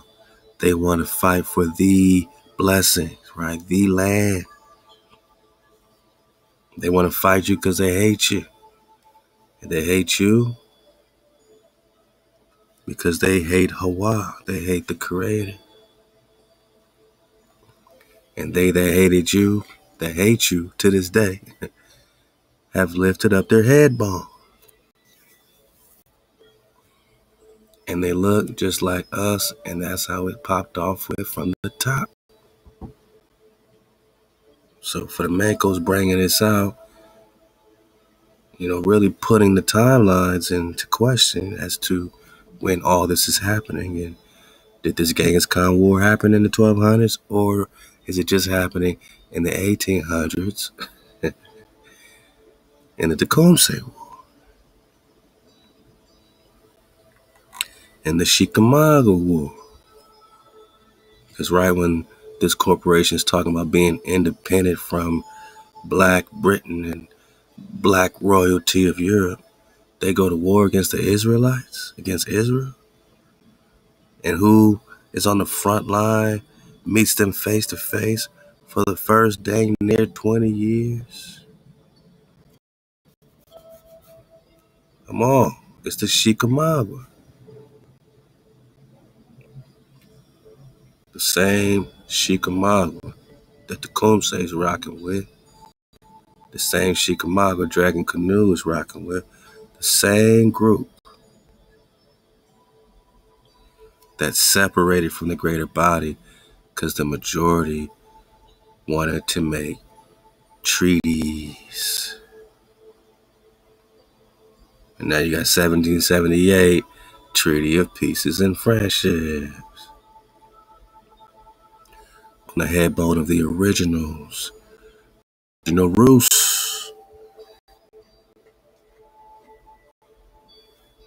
Okay. Treaty of Peace and Friendship, was that? Is that 1778? I mean, let's try to be specific here, man.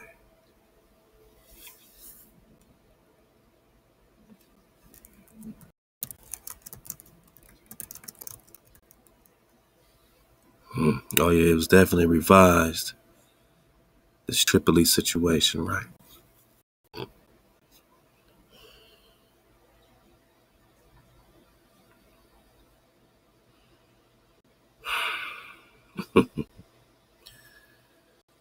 See, this got it starting right around 1777, even if it wasn't finalized until 1786 officially. The Treaty of Morocco. More Wiki got it started in 1777, boss. The Moroccan Sultan Mohammed III included the United States in the list of countries to which Morocco's ports were open. The more with Hillary Clinton saying, man, we owe Morocco to giving us first recognition. But this Morocco, even if they were black, weren't your type of black, you know? They were more like this type of black.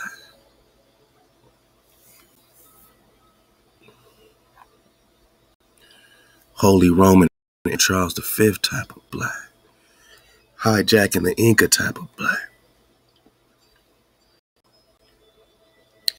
They were more like this type of black. Genghis Khan black. You know what I'm saying?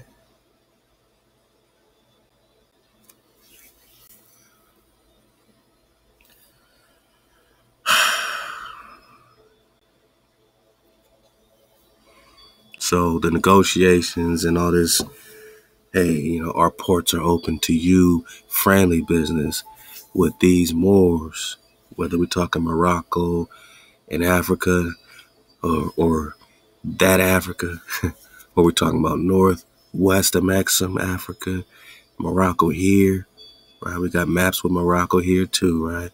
Where did it begin? Either way, either way, Morocco's doing business with the hijack under the Moroccan Sultan Mohammed III. Morocco thus became the first country whose head of state publicly recognized newly independent United States corporation. Now, out of this corporation, you got all their alphabet gangs. You got all their boroughs of this, boroughs of that. And this Morocco, this Moorish shield, they still try to play like they got some breath in there. Why? How can you be this invaded and still have your Moorish treaties being upheld? Unless behind the scenes, they still looking just like you.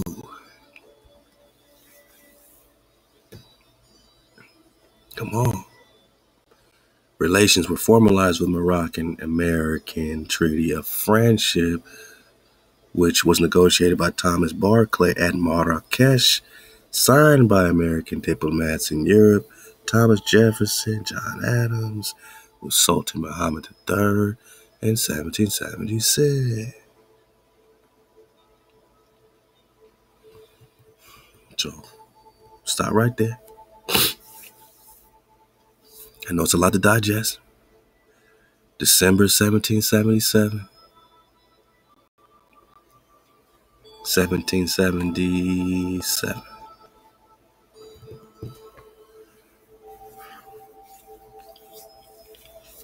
If the Moors are making treaties with the United States, being friendly in 1777 as the pinnacle of the Chickamauga Wars popping off, and even before 1776 there were already skirmishes, but all these treaties and land being given away, they had enough by then, man. They said, nah, we ain't giving away no more land, man.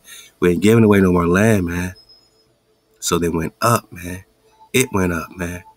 That's when they made their treaties official to strengthen the United States, so-called Americans, and their revolution. Because remember, you want to be anti-American, right? There's not anti-Semitic in here. You know, I'm sorry. There's not anti-Semitic in here. But there is Shemitic. Huh?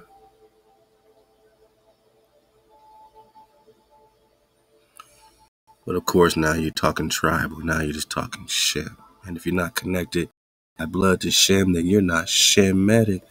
They take the H off and you have Semitic. Gotcha. There's not anti-Semitic, but there's anti-American. And to be an anti-American literally means you are anti-revolution in America. Now, that's very generic because depending on what side you're on is your revolution. Them conquering us, invading us, vanquishing us, these Saracens, this is their revolution. Whether they use this credo in 1700s or 1400s, they were making a complete change. A revolution is like a complete change. So they're completely making a complete change, right? By invading, capturing, and vanquishing you, Managa, Saracens, right?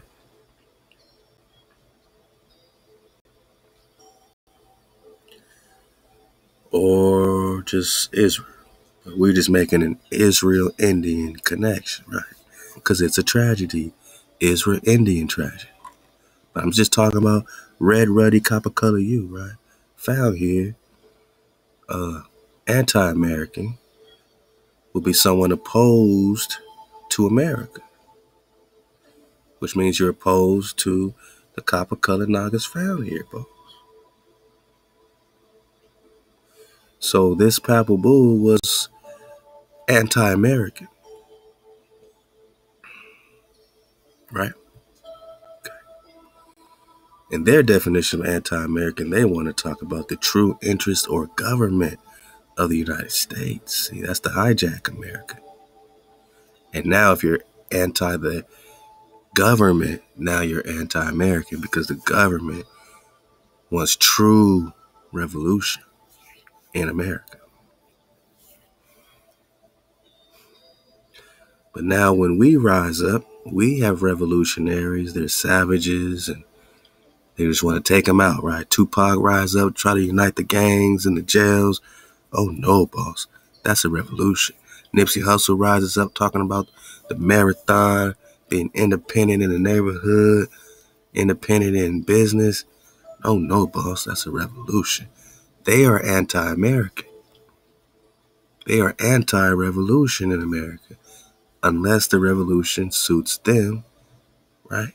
Their interest, their government of the United States. And who's in cahoots with the United States? Morocco, 1777. Which means that they are anti-American. But now, if the Chickamauga rises up, if Tecumseh rises up for a revolution, are you going to be anti this revolution too? If Nat Turner rises up, if Harriet Tubman rises up, you going to be anti that revolution too? If these Nagas today in 2023 rise up, are you going to be anti-American, boss? With your treaties? Are you going to be anti-Shem? Will you be anti a copper color racist found here, originals?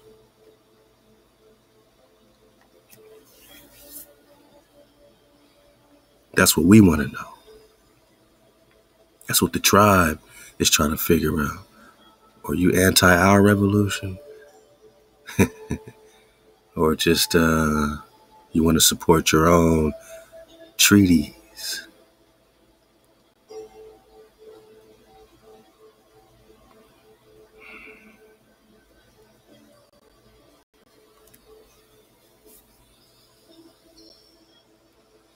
Gang is kind of depicted as a black man, right? Okay.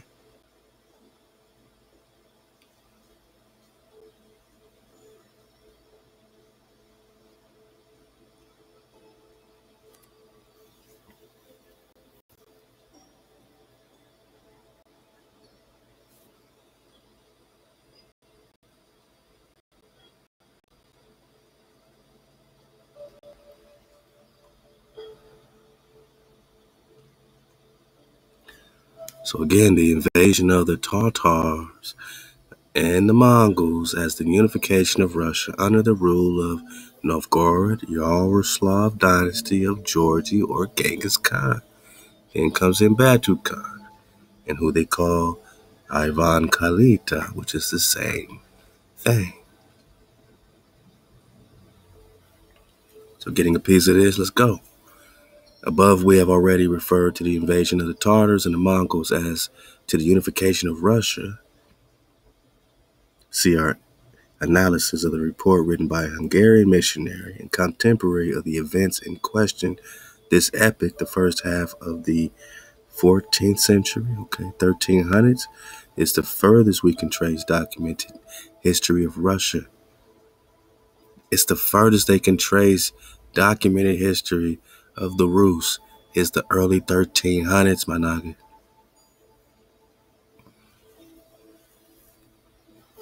Okay. Genghis Khan invades Prester John, 1202, they say.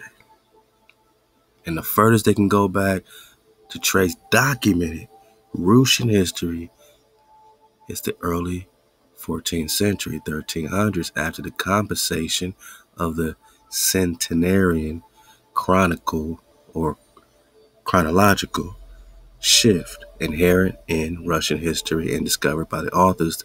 The situation in Russia has largely resembled the chaos of independent principalities that had reigned over the entire Western Europe, with larger stately structures emerging therefrom. This process began in Russia, the first center to unite all the other Russian principalities around it had been Rostov the Great. Let us relate our reconstruction in more detail. Let's go. 2.1, Genghis Khan, Georgy, right? So I just want to kind of put some light on why we keep seeing this Georgia pop up when we research King David and Prester John and all that. Now, it could be connected with Georgy Genghis or the original George or Georgy, which is a George connected with the Hebrew Israelite flow. You know, Genghis is not the first George, right? He's taking these titles. So don't just think George bad. Nah, George is also a title and also has righteous kings connected to the title George. Genghis, right? They say they can only trace documented Russian history to the early 1300s. And here you have early 1300s, 1302, Exarch David, the sixth Sultan of Babylon and Georgia, right? Now, has this any connection with Georgia Genghis? We're talking Babylon. Their exarchs in captivity. These are the leaders during captivity. Whose captivity? Are we just talking Georgie, right? Okay.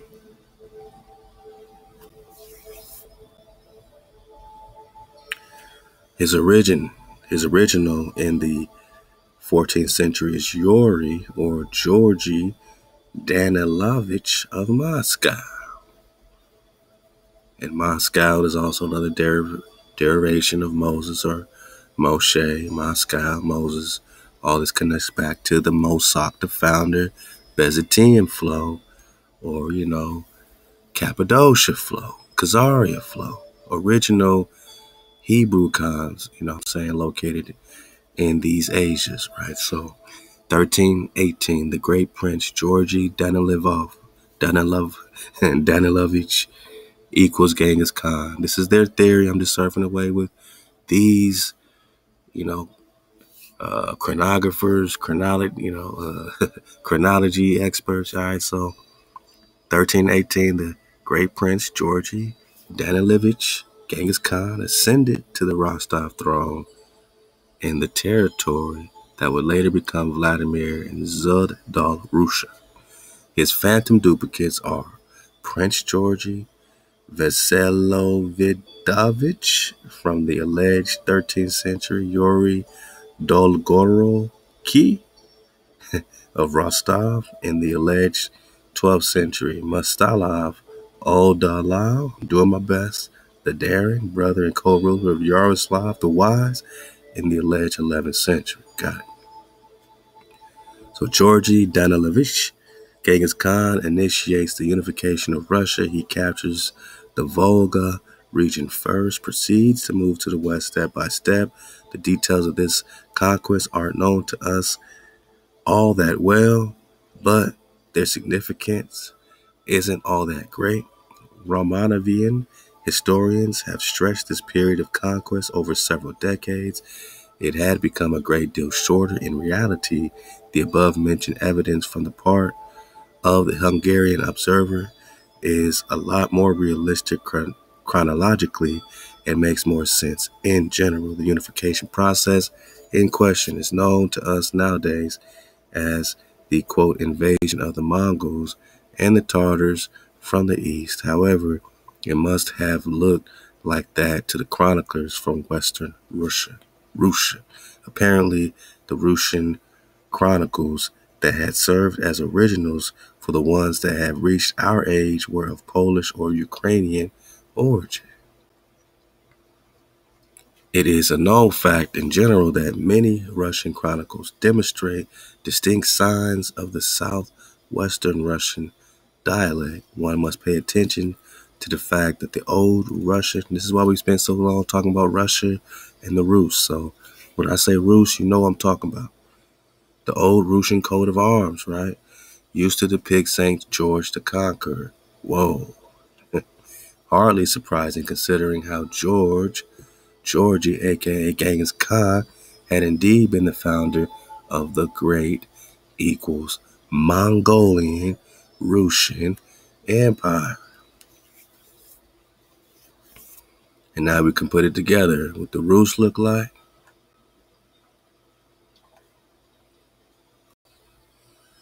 what Genghis is looking like,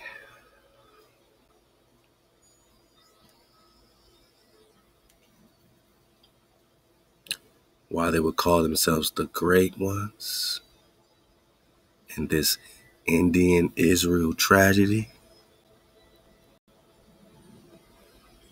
the treaties that are popping out 400 years later, still connecting them with the hijack. And Tecumseh, whom the hijack is being confederate against, Psalms 83.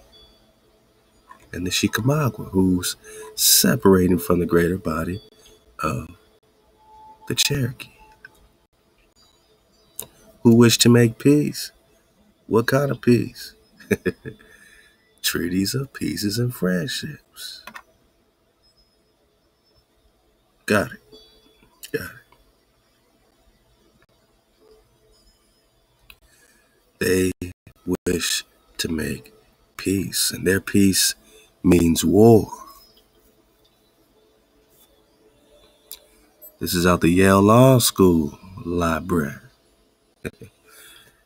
Their treaties of peace, it meant war, man. This is disgusting, man. We've read it plenty of times. I'll leave it for you to read. This is their treaty. The prisoners are not to be made slaves, right? So they can jam you up all day, but they can't enslave each other. So this was their moral shield. Like, it shields us from being enslaved in your jails today because we're not supposed to be made slaves according to our treaty. And you have to honor it because we helped you take out Tecumseh. We helped you take out the Chickamauga. You got to honor this treaty. This is horrible, man. All they do is come to each other's aid.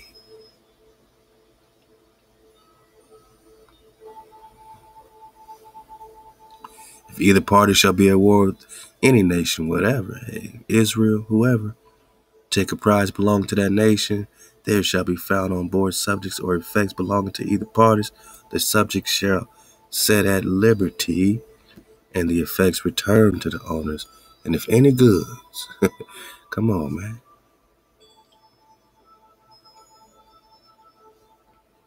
The other party shall not take a commission from that enemy, nor fight under their colors So these Moors couldn't help you today to fight against the hijack if they wanted to, because they're still under the treaties of peace with the enemy. This is how you sleep with the enemy. This is how you make peace with the enemy.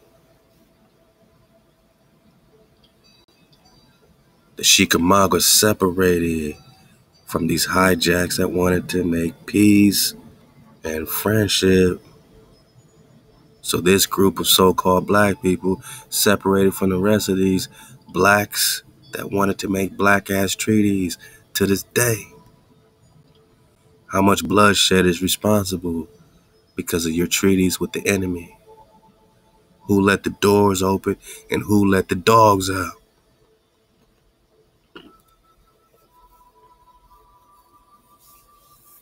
How much bloodshed did you cause? You let them do all this, man. You let the doors open, man. These Seminole Wars, these Seminole were fighting side by side with the Comsay. So were the Creeks. So you see these Creek Wars, these were still the allies of the Comsay and Chickamauga, man. How much bloodshed with your treaties did you cause? All this indigenous copper-colored cons fighting for righteousness in the Israel Indian tragedy in ancient America. Now they in Mexico because of you. Now they in the Philippines because of you. They in Vietnam and Korea because of you. They in Afghanistan. They in Yemen because of you. Fighting against the Arab proper. Tribes of Benjamin, the Afghan flow. And they cut it off here, but we can keep going, right? We can keep it going. 2023, we can keep it going.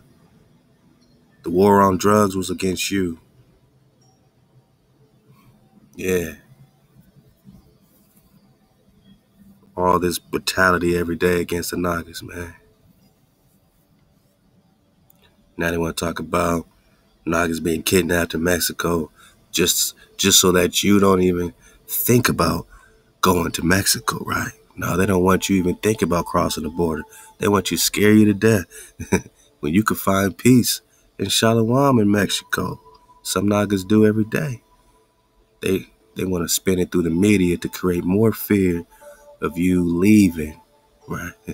So that they can keep you, keep that war on terror on your backside, man.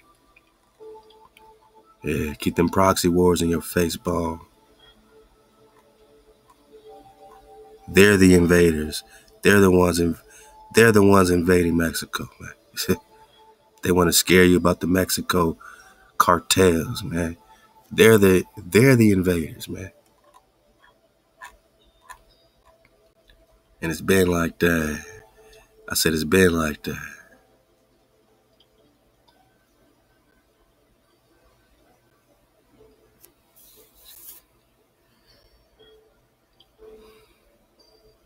The great Mongol equals great Mongol, great. So it's the battle of the greats. More is also great. I want more. I want a greater amount. The Mongol is the great. The more is the great. But who's the real Mongol and who's the real great? And who's the real Rus of Russia? Huh? Who's the real American? Who's the real Arab? You get all your titles back, my naga. Who's the real Roman Rimani? Not this jabroni. Nah, not this jabroni.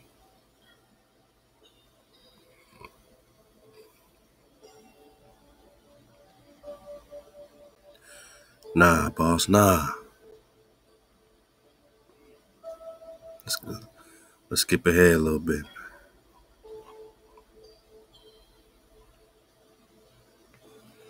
And you got the job, take your time because you can do a lot of recon with this Anatoly Fomenko job. And you can get love to Aquatai, all the volumes of the Anatoly Fomenko books. I believe all of them are in the Drop library for free at 432thedrop.com. A-Hop, Aqua Type S-I, the record keeper.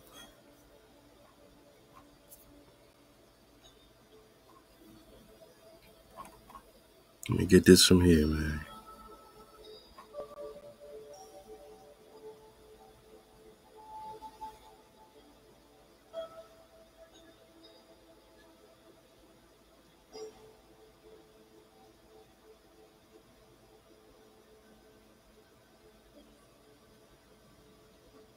I'm just checking out how they're comparing this Novgorod, Moscow, to Petersburg and Odessa in the United States. What kind of connection is that, my niggas? Okay.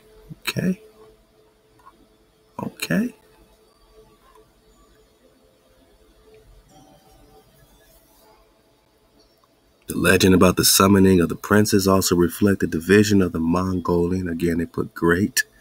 Every time they got Mongol, they got great, right? So you know what it is. Russia into 3 parts. So 3 parts. Prester John, Emperor of the 3 Indias, right? The Great, the Golden Horde, Blue Horde, and the White Horde. Horde means order. Order. The Golden Order, Blue Order, White Order, right?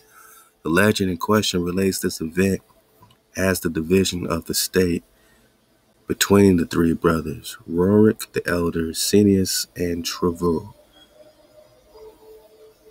Apropos, could this name Cineas be a reflection of the Blue Horde, seeing how the Russian word for blue is Sinai, like Mount Sinai, huh? Okay.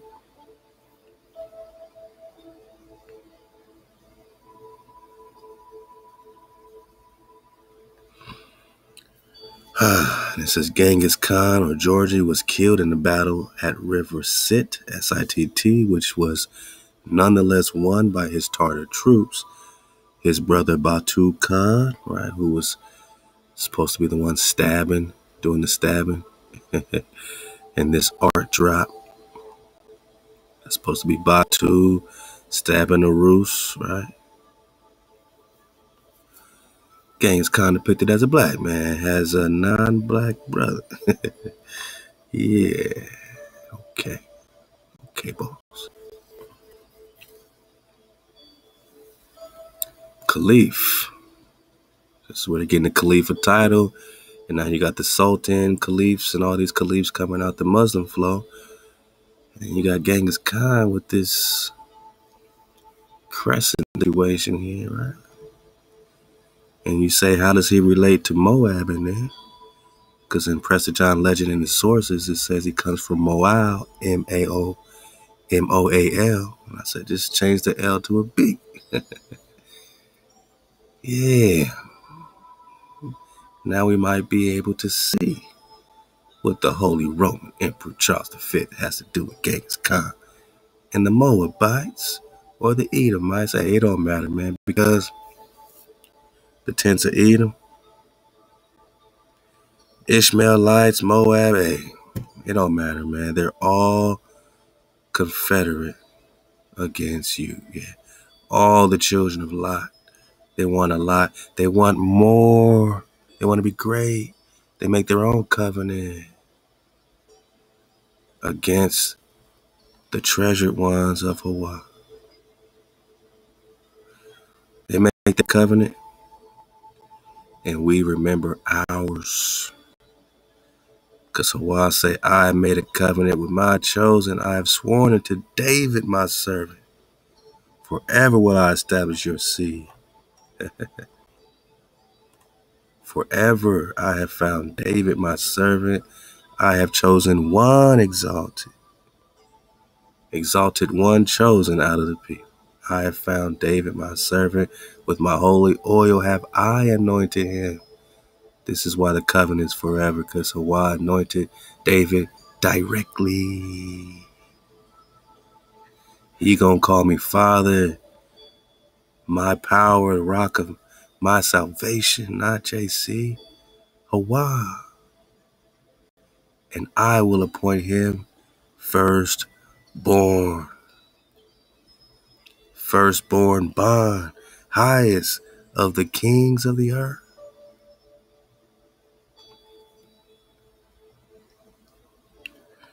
Are you seeking, or are you stuck in idolatry? Are you stuck in some doctrine, some religion? We're not speaking on religion. Get out the religion. I'm speaking about connecting to the Creator. And we can go in the script. We can see what's happening outside of it.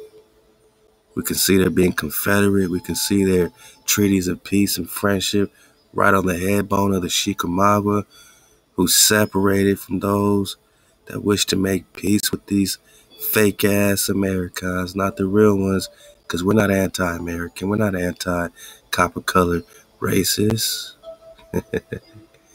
But they're anti your revolution.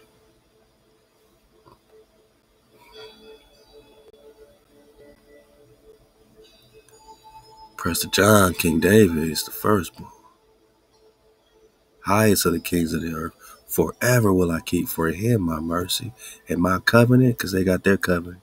But my covenant shall stand fast with him, and his seed will I make to endure forever. His throne has the days of heaven. No longer can they take your kingdoms, dukedoms, principalities into forever, perpetual slavery. We don't go with their forever. We don't go with their covenant. We go with HaWah's covenant. We're one shepherd, one chosen, firstborn, Khan of Khans, Rex Negus. Yeah, man. His seed will I make endure forever. See, we rock with HaWah's forever, man. We rock with HaWah's forever. HaWah's throne, that's the days of heaven. We rock with HaWah's forever. We don't rock with their perpetual slavery. We don't rock with their forever. We rock with HaWah's forever. That the seed will endure forever.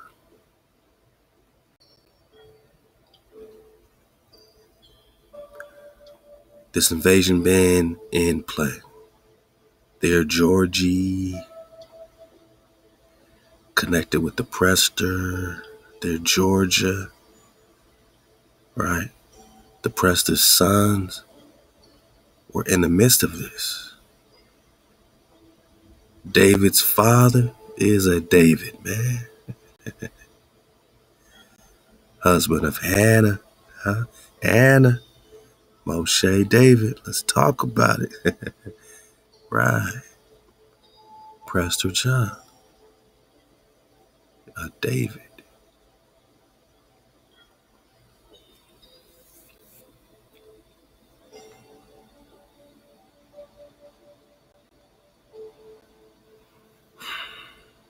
Lady Hannah,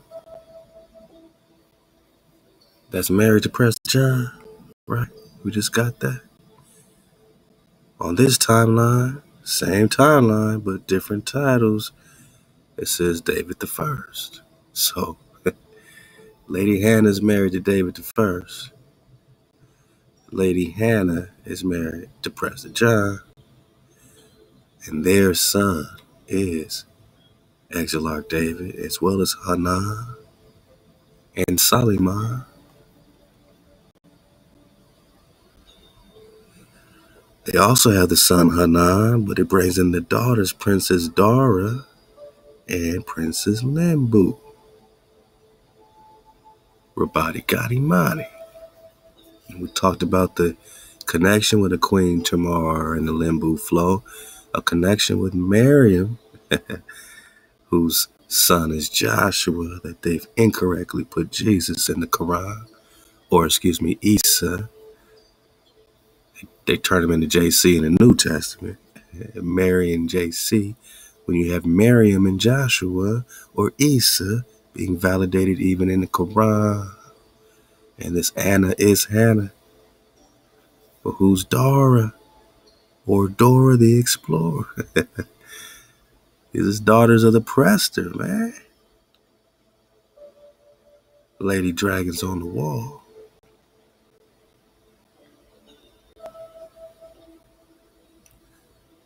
So when we talk about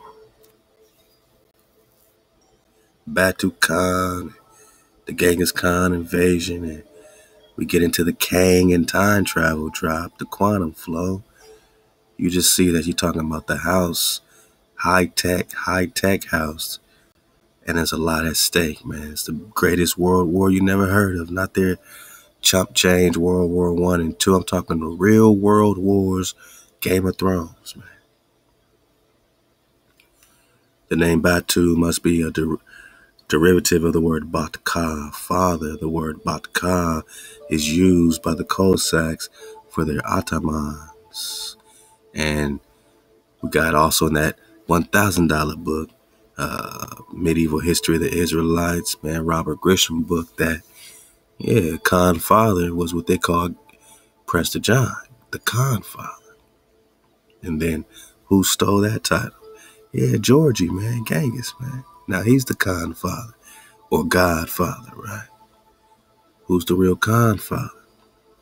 Tsar is another way of, saying this Khan title. So when you have a Khazarian, Khazar, don't give him that Tsar, man. You tripping, man. These so-called whites are not no Khazars. They're not no Tsars. They're not no Ka-Tsars. When you know the Ka is the dragon, man.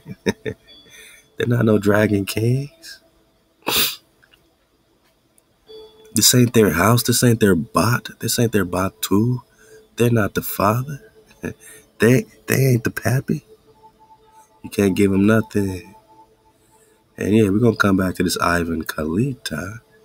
See what it got to do with Khalifa. Amazing, right?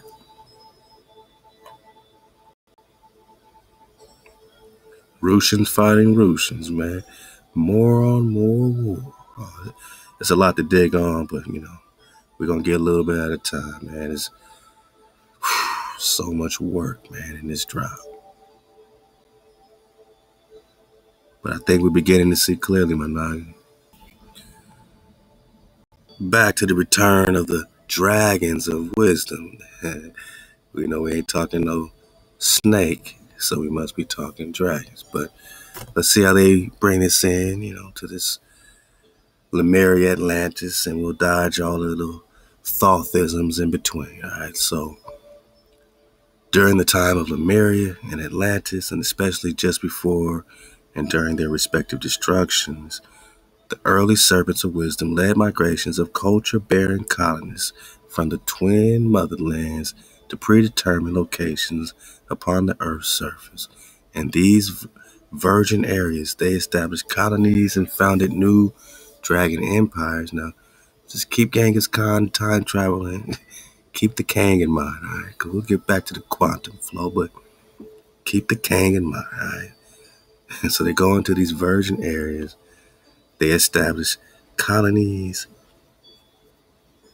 founded new dragon empires, and based upon the civilizations they had left behind.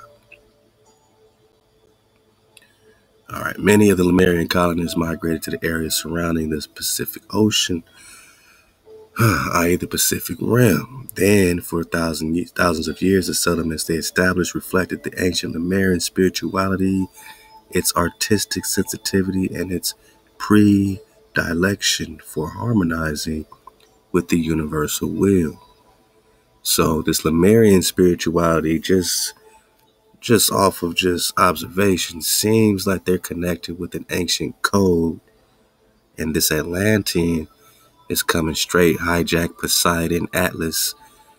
This is where the Egyptian dynastic, pharaohs or the suits are coming right out of this Atlantean flow. They know it, right? So this harmonizing with the universal will seems to be keeping HaWah's code, just off of first glance, right? So many of the Atlantean colonists migrated to the continental landmasses surrounding the Atlantic and spawned empires based upon the exaltation or exalting of the intellect as well as the spiritual principles espoused by the Kaboroi, Kaberoi, serpents of wisdom. So they had their own dragons, right? Genghis got his own dragons. They got their own dragon, giving them their own wisdom, right? They got their intellects, but remember, they're eating the dragon, and the Ethiopians in Western Europe, back to the more and more war, they're literally eating the dragons to get more intellect. They're eating the dragon to get, to go against the accidents of old age, as they say. Shalak. So they're going against accidents of old age by eating the dragon in real time. They eat the dragon, they get more intellect, and now they got more wisdom.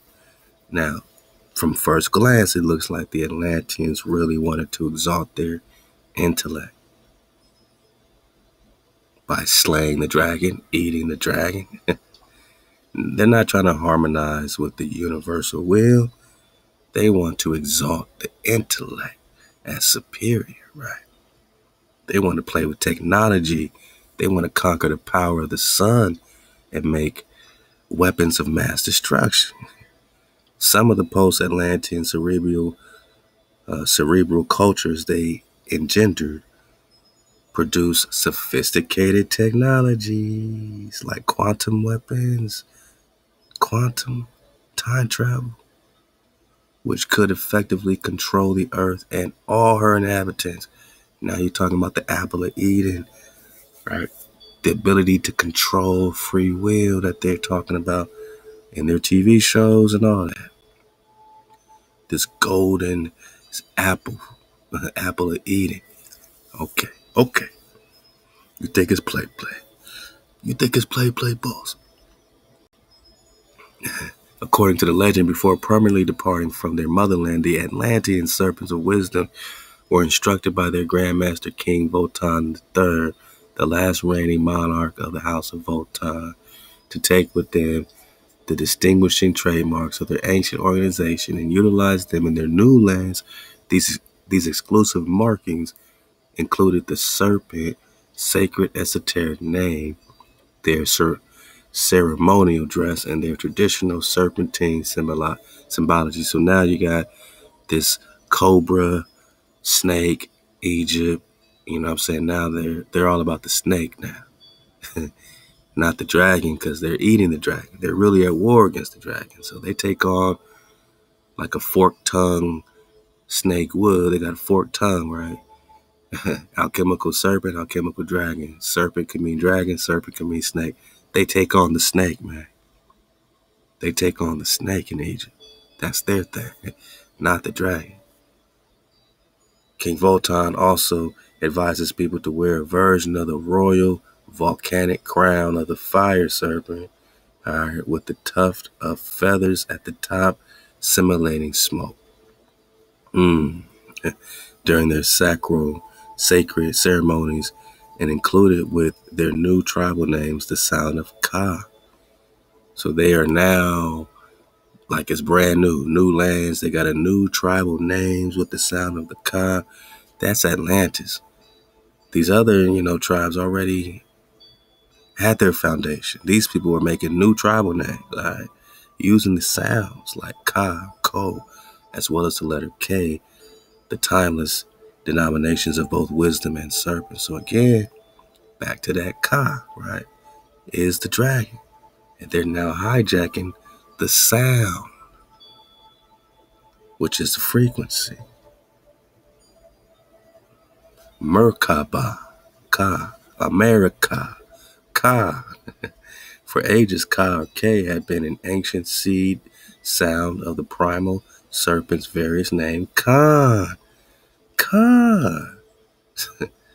Right in your face bone. And now you can, not only does Khan mean priest or I agree in the most priestly fashion, the most priestly vibration, I agree, but we're talking about the dragon, the wisdom itself. I agree in the wisest form, man. We're talking about the wisest. We're talking about the wise counsel Nestorians, right? Old king renowned for wise counsel, wisdom. You're talking about the Ka, Keru, or the cherub, right? They like to connect the angel seraphim and then the cherubim. But the cherubim, is it cherubim, CH, or is it a hard K? Cherub, right? Kara, Kara, Katan, right? Kara Katan, Cathay, Khan, and have been incorporated into the name of the dragons. They keep saying serpents. Atlantean organization, the Kabari. Finally, in one last parting request, Voltan advised the migrating serpents of wisdom to gather together at the end of each cycle, 104-year cycle, to share the wisdom they had acquired during this cycle. This 104-year cycle constituted a microcosmic counterpart to their larger 104,000-year grand cycle. And what is that all about? Yeah, so we can't talk more without talking Morocco. When we talk Morocco, you're talking North Africa. And we know we're also talking Northwest Africa when we talk America. But leading up to their final audience with King Voltan, many of the servants of wisdom had traveled to North Africa and the Mediterranean, where as seafaring traders called Atlantides, they had established trading posts and colonies. So now we're talking Morocco. Following their final farewells to their beloved king, many Atlantean serpents permanently resettled within these eastern colonies. In obedience to Voltan, once the transplanted Atlantide serpents were established in their new colonial lands, they quickly adopted the serpentine names they desired to be henceforth known by. One branch of serpents took for themselves the serpentine name Karian, or pronounced Karian. Karian, the R in Karian, was a secret sound syllable which denoted the Atlantean fire god, and Eon was the name for the sea. Like Ania? Boss, for the dismount. Like Ania, we're talking about the water.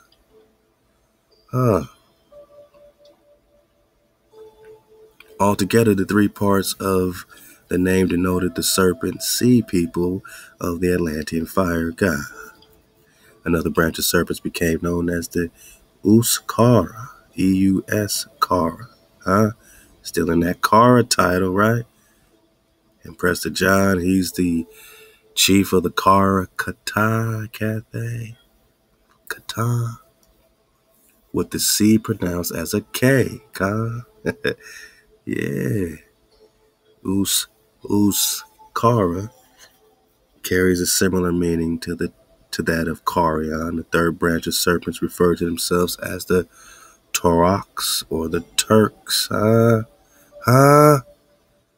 the Moors claim to be the Turks, right?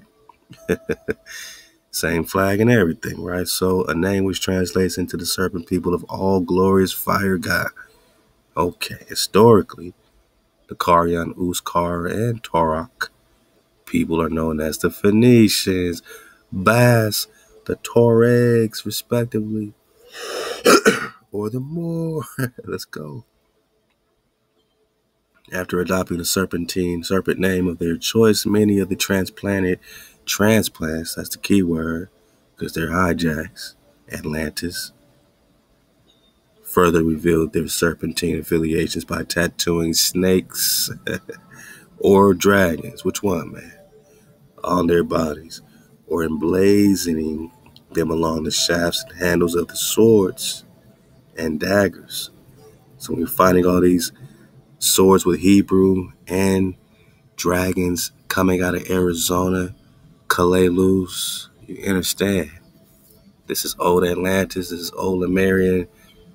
These are high technology weapons. They also sailed in dragon-shaped vessels and covered themselves in snakeskin armor before going into battle. A lot of drive, man. I like to come and dibble and dabble in this one, man. Like too many mind, I like to just get a little here, a little there, man. Here a little, there a little, man. Who's this guy, man? A crown dancer? Drancer?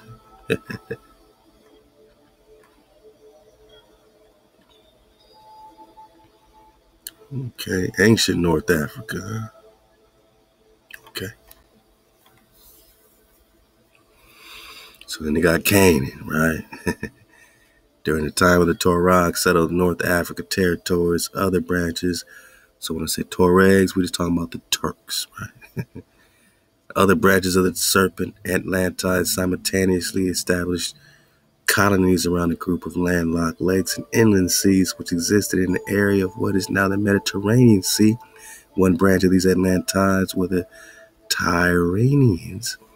And like the Aqua Tide, we really got to dig with these Tyrrhenians, man. In the Marvel flow, back to the quantum, man. So remember, Tyrrhenians, quantum, Marvel. I'm just going to kind of put that separately here. Quantum, hope I spell it right, Tyrrhenians. Okay, Marvel.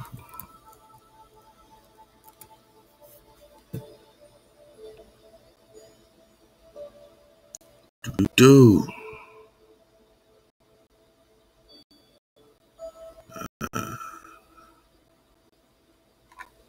Hold up. Did I spell it wrong? Yeah. Let me get that.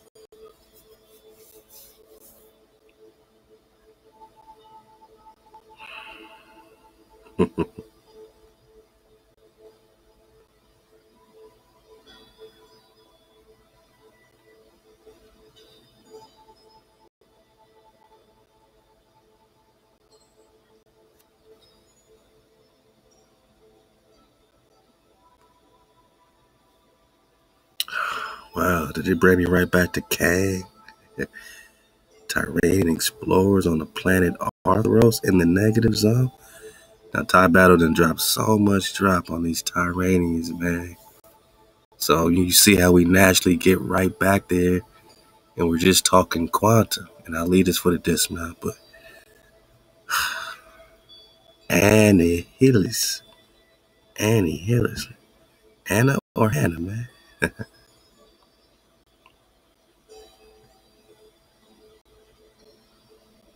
Annihilation. Annihilus and the living death that walks. Alien supervillain from Marvel Comics, classic recurring enemy of the Fantastic Four, Guardians of the Galaxy usually serving as the main villain of story arcs, including the Negative Zone, right? We're talking Quantum, and sometimes arcs that are not, such as when he later becomes a threat to the entire universe as the main antagonist of the storyline Annihilation, where he commanded the Annihilation Wave. Anything to do with 5G? I don't know, man. And later becomes the main villain of the Thanos trilogy. Okay.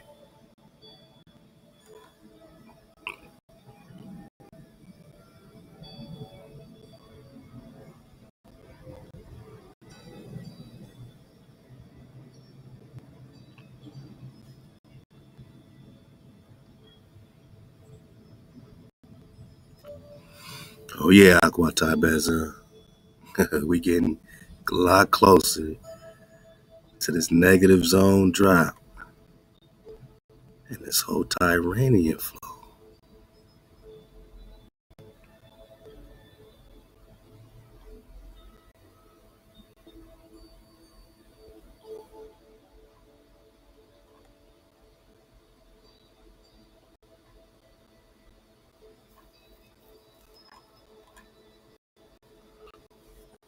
We're gonna keep that one up because I know it's a lot to dig on.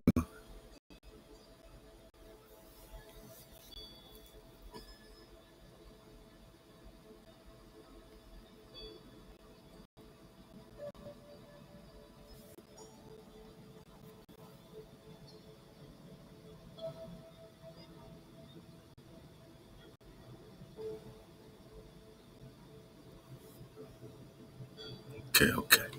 Let's get back in there. So any connection that we get, man, with time travel, Marvel, you know what I'm saying? Tyrenian connection, Tyree connection. Oh man, hold up right quick. I gotta do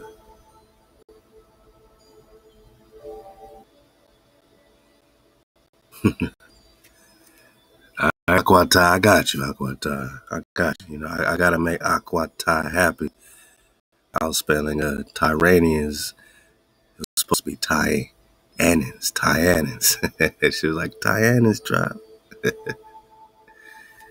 Tyanans, man. Alright. Come on, man.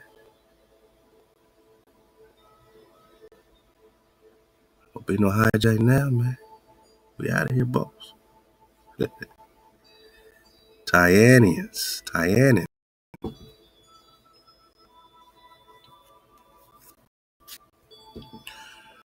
The Tyanans was the only indigenous intelligent life forms in the extra dimensional realm known as the negative zone. Okay.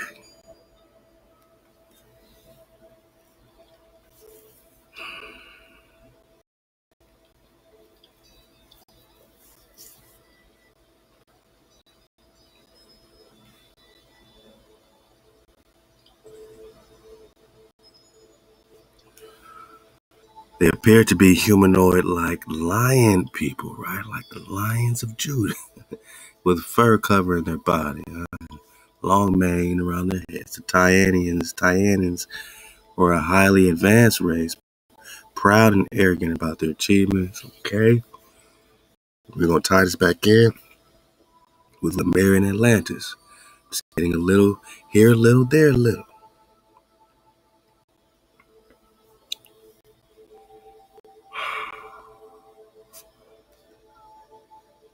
Get all these hijacks out the way, man. Marvel comes with a lot of hijacks. All right. Highly advanced, right? We're talking Lemurian Atlantis, right? Proud of their achievements. Tried to reach the heights declined in other species. They built huge factories that produce seeds of life, living spores, and sealed gold-powered boats so they can survive a journey to the seed of stars. So they're in boats going to the stars. Huh? They explore the negative zone to the utmost limits, mapping worlds in which it seemed capable of supporting life. Now, I'm sure you're asking, what on Earth plane is the negative zone?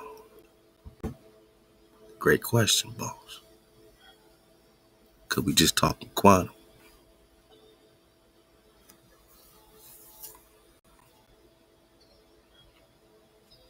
No one in our universe knows how or when a negative zone appeared.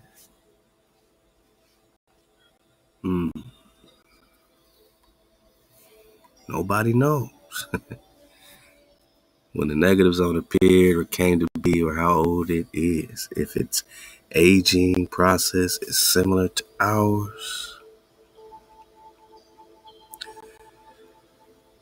similar to our universes, it is much older. Is it much older?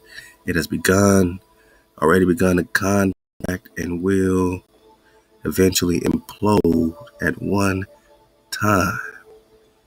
There were several species that flourishing cultures and made progress in science and the arts. So they're talking about, eventually implode like a big crunch instead of the big bang. So this negative zone is like contracting. It's just imploding. Reminds me of Admiral Byrd in that interview saying, the world is shrinking with an ever consistency or something like that. Like it's constantly shrinking. Very, very interesting, right? So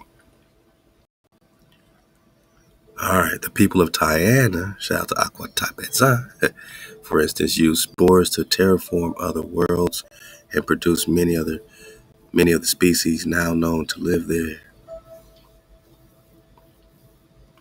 The negative zone is an alien universe with several characteristics that distinguish it from our own.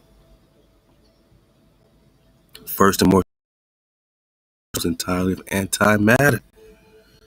Ain't that what they're trying to get in CERN? The antimatter, man. And didn't anti-man go to war with Prester John? Or I'm sorry, with the Blue Marvel. Now we Blue Marvel in again, my jig. Natural by law take the wheel. Anything that moves from one universe to the other must reverse its polarity on a molecular level or be instantly annihilated.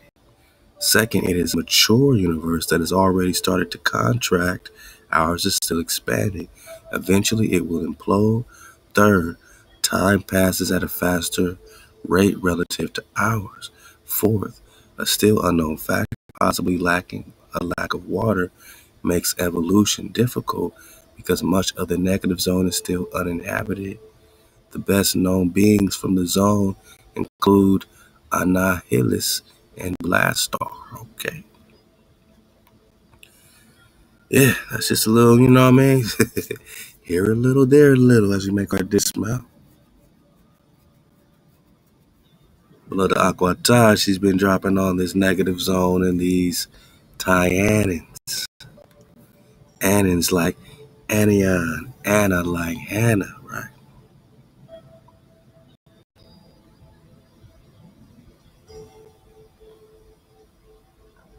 I got you, ThaWaDa. I know it gets deeper.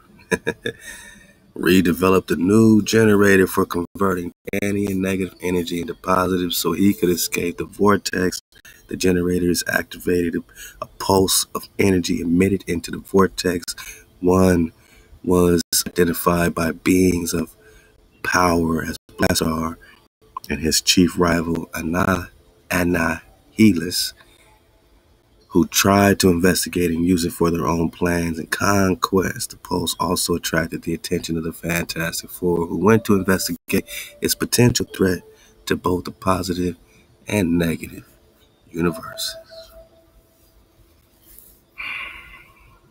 Any truth to this? When they talk about going into the metaverse?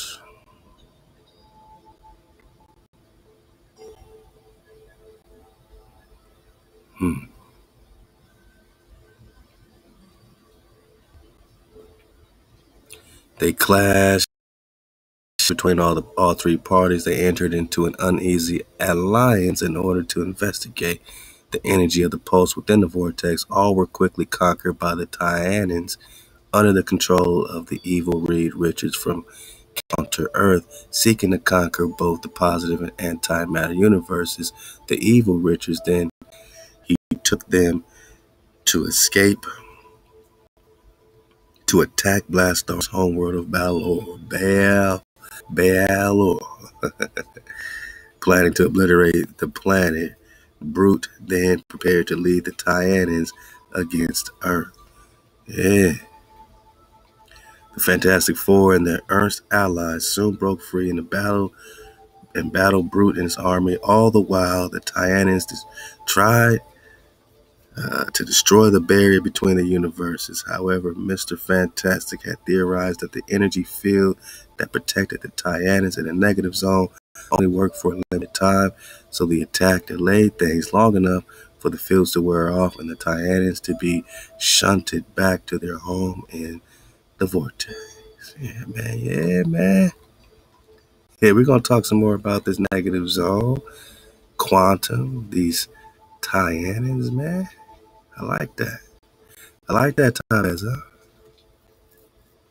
especially when we just talking about, you know,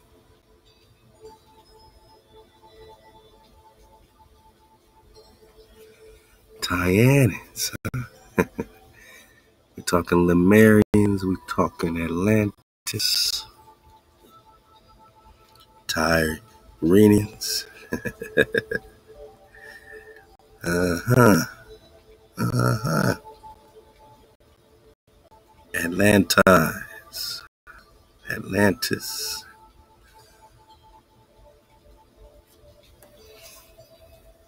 Carians, or Phoenicians, a tribe which eventually migrated to Canaan, pronounced Canaan, Ka, with Ka, K, of the dragons, a territory on the Asia Minor coast.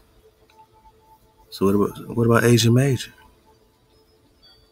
which can be translated as land of the fire serpent, fire dragon boss?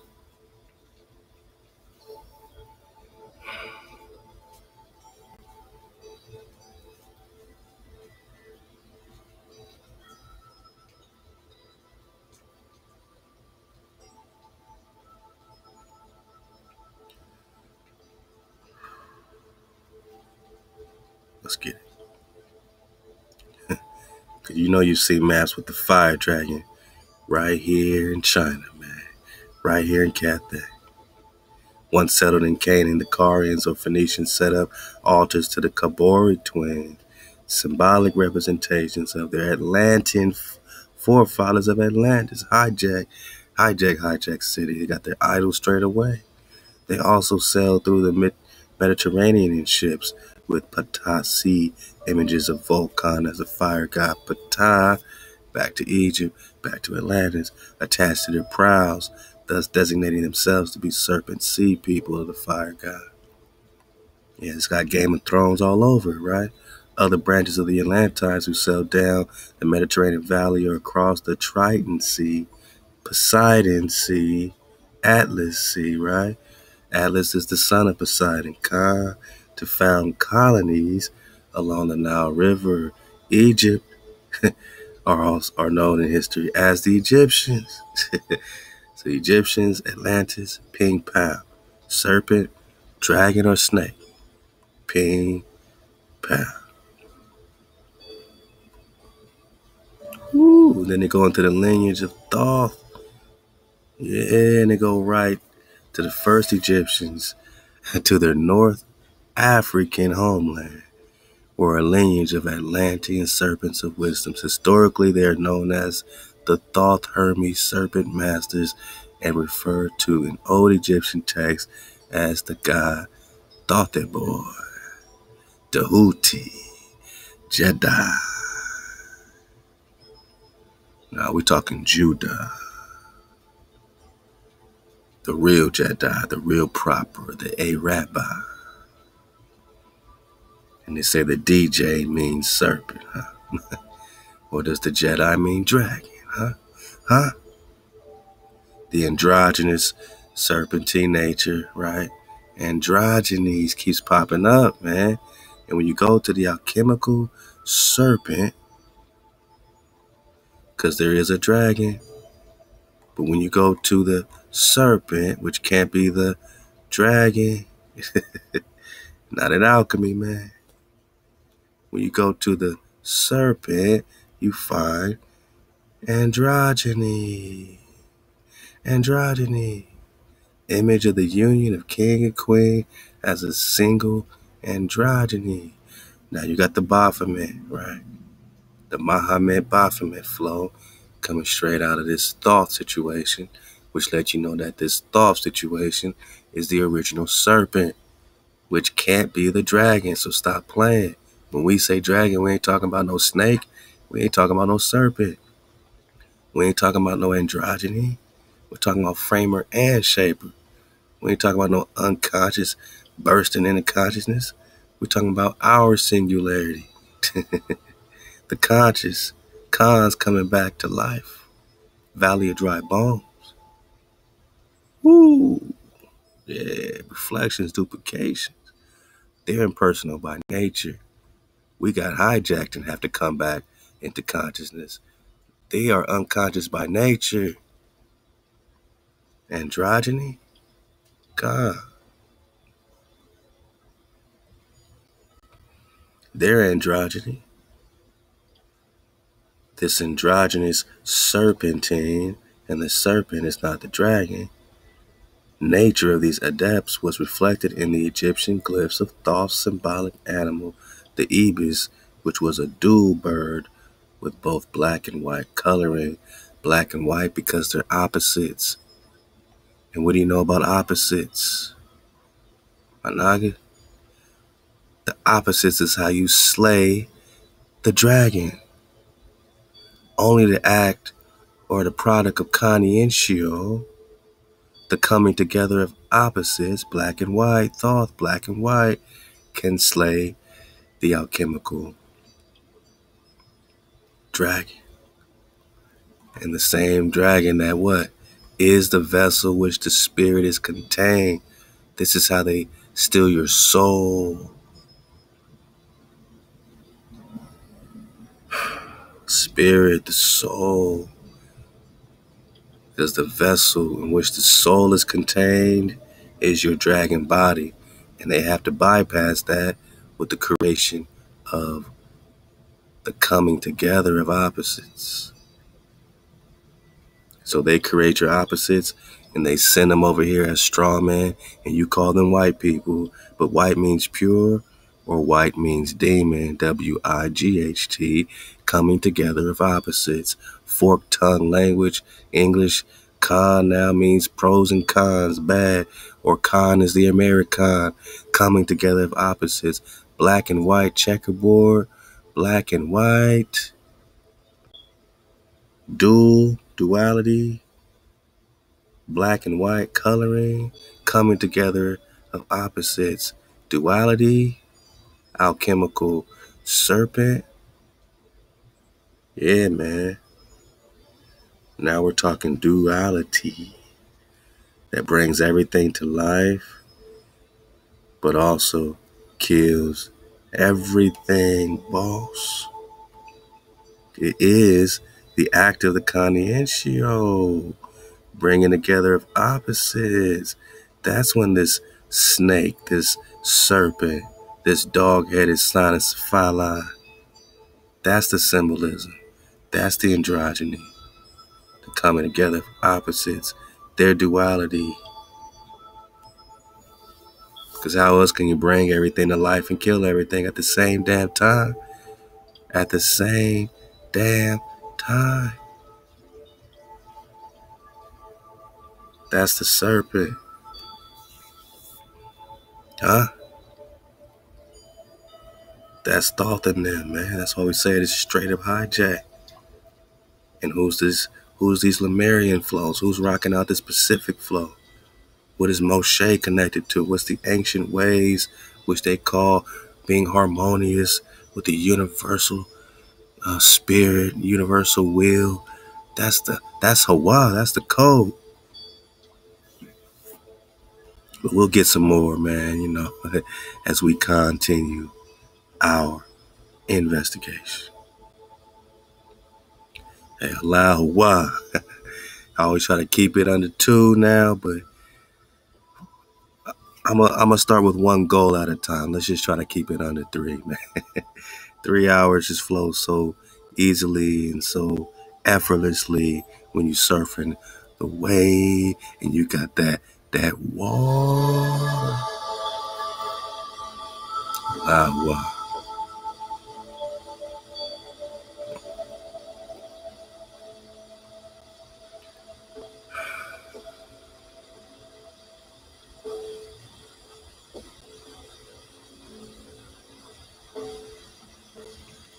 We covered a lot of drop, my niggas.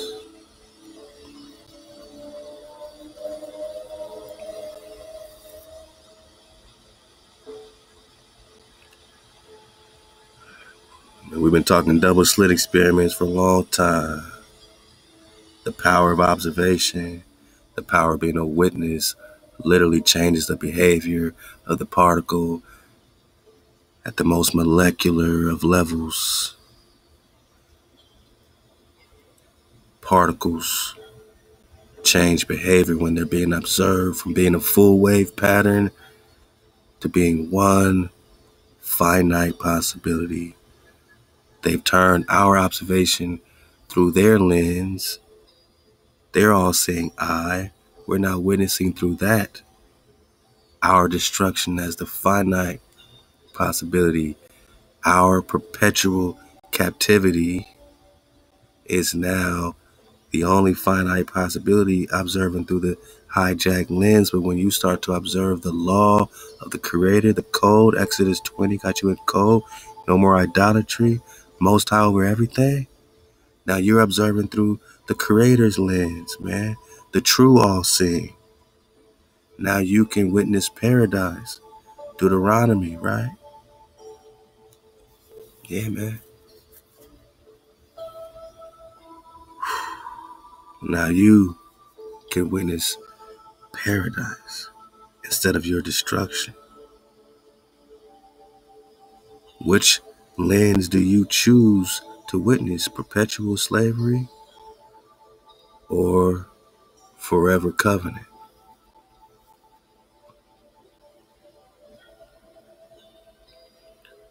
Forever will I keep for him my mercy. My covenant shall stand fast with him. His seed also will I make to endure forever. Who, oh who, is Prester, who got the drop on the fountain of youth, forever con. So we got a lot more to talk about out of Prester John legend and sources, how they be playing with the dragons, man. How that's a part of your culture, you know what I'm saying? Your indigenous flow forever. Copper dragon, bronze dragon. Got that dragon breath, man. Nah, man, I'ma stay most high over everything, boss. ThaWaDa to the cons, man. You know, hey, if you get in before the Shabbat, get it in and continue to rock the frequency.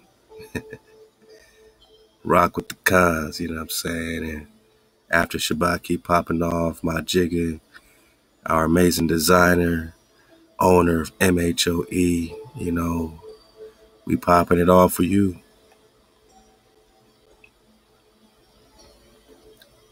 What's your flow? What's your swag, my nigga? Hey,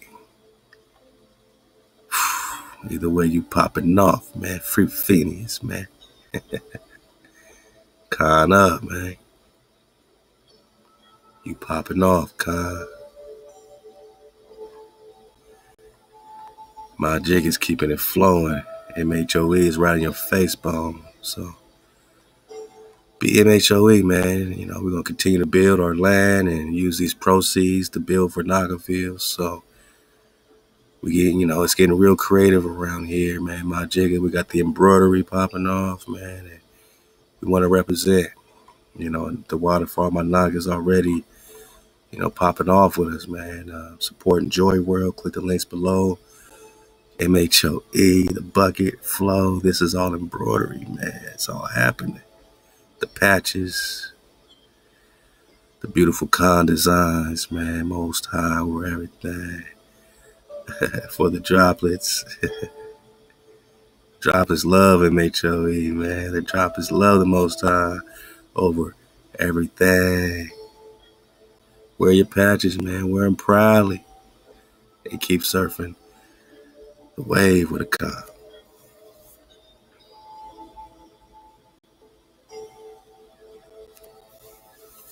Continue to be the one with the deadly glance.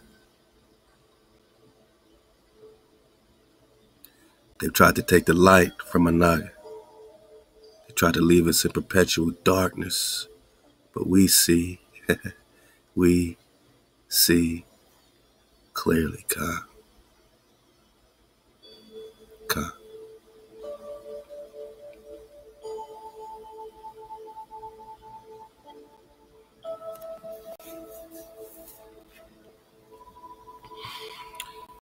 There's only one way time travel could be possible, man. Okay, man. We'll get to this gang flow. It's only one way, man.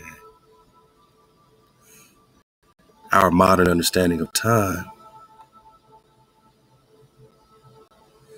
And causality comes from general relativity. Theoretical physicist Albert Einstein's theory combines space and time into a single entity, space-time, and provides a remarkable, intricate explanation of how they both work at a level unmatched by any other established theory.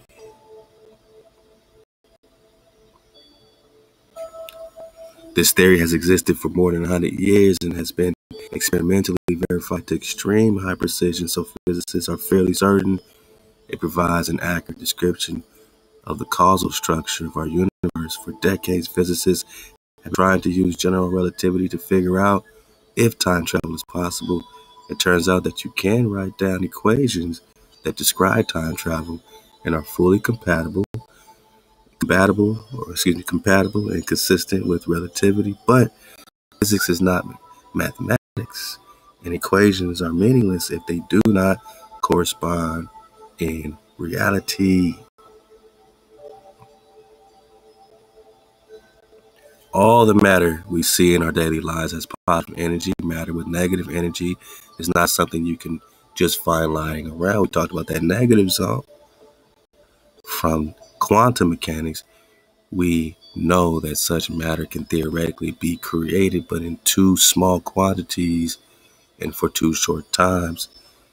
Research CERN, they're trying to create larger quantities for larger times, right? To get into the quantum. However, there's no proof that it is impossible to create exotic matter in sufficient quantities.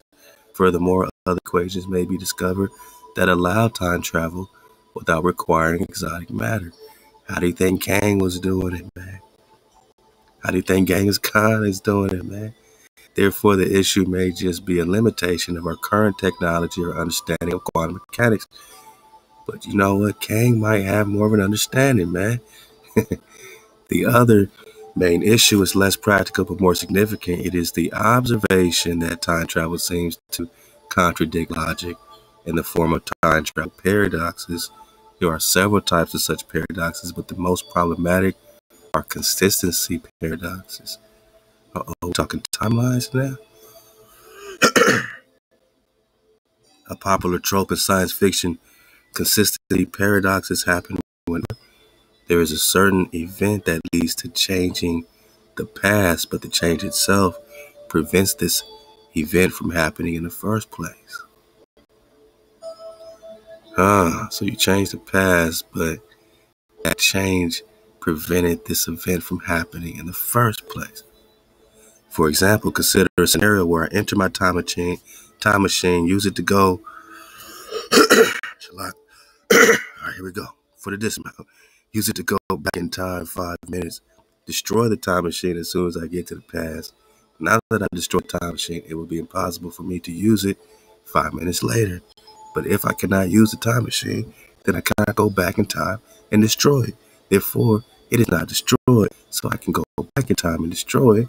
In other words, the time machine is destroyed if and only if it is not destroyed.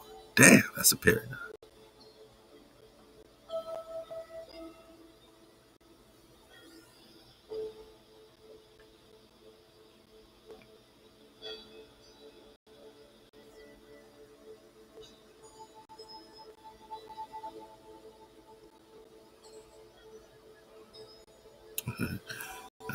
Hijack, yeah. So, since it cannot be both destroyed and not destroyed simultaneously, this scenario is inconsistent and paradoxical. Eliminating the paradoxes, there's a couple of misconceptions in science fiction that paradoxes can be created. Time travelers are usually warned not to make significant changes to the past and to avoid meeting their past selves for this exact reason. Just like Back to the Future.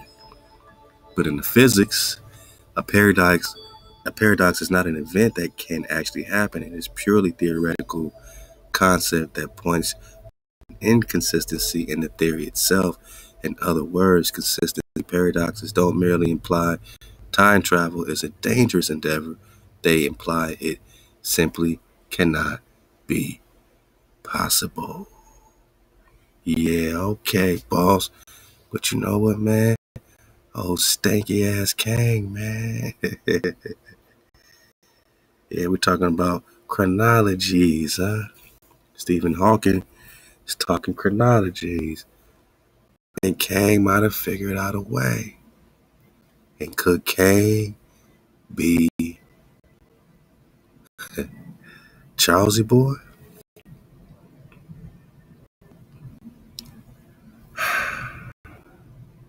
Switching up his identities.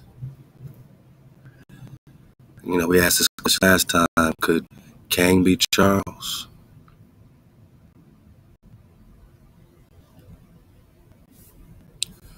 Holy Roman Emperor Charles? Huh? I mean, we're just asking a few questions, a few neighborly questions. Could Kang be Holy Roman Emperor Charles? Meditate on it.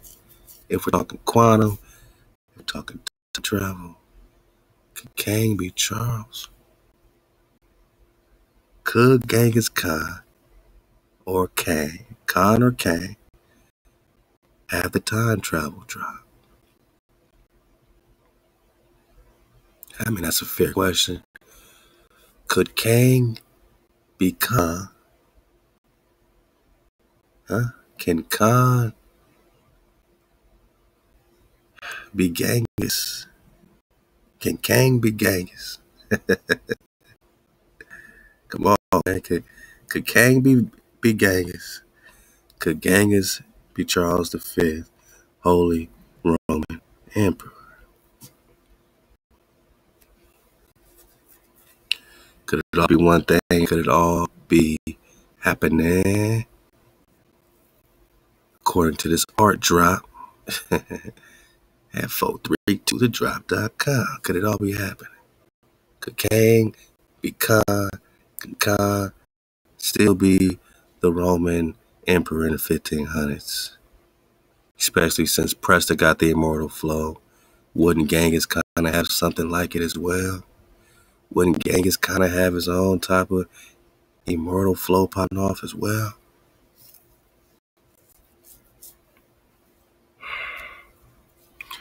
I mean, at this point, my nigga, we just surfing the wave. You know.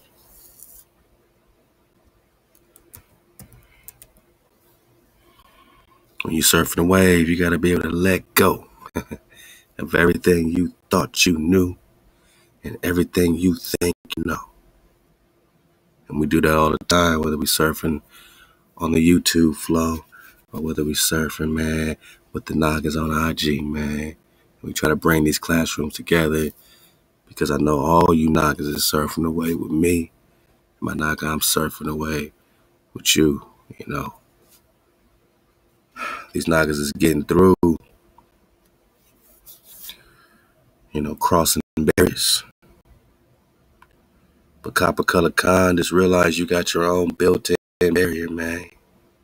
You know, love to the fam. Interesting as, you know, you could read it.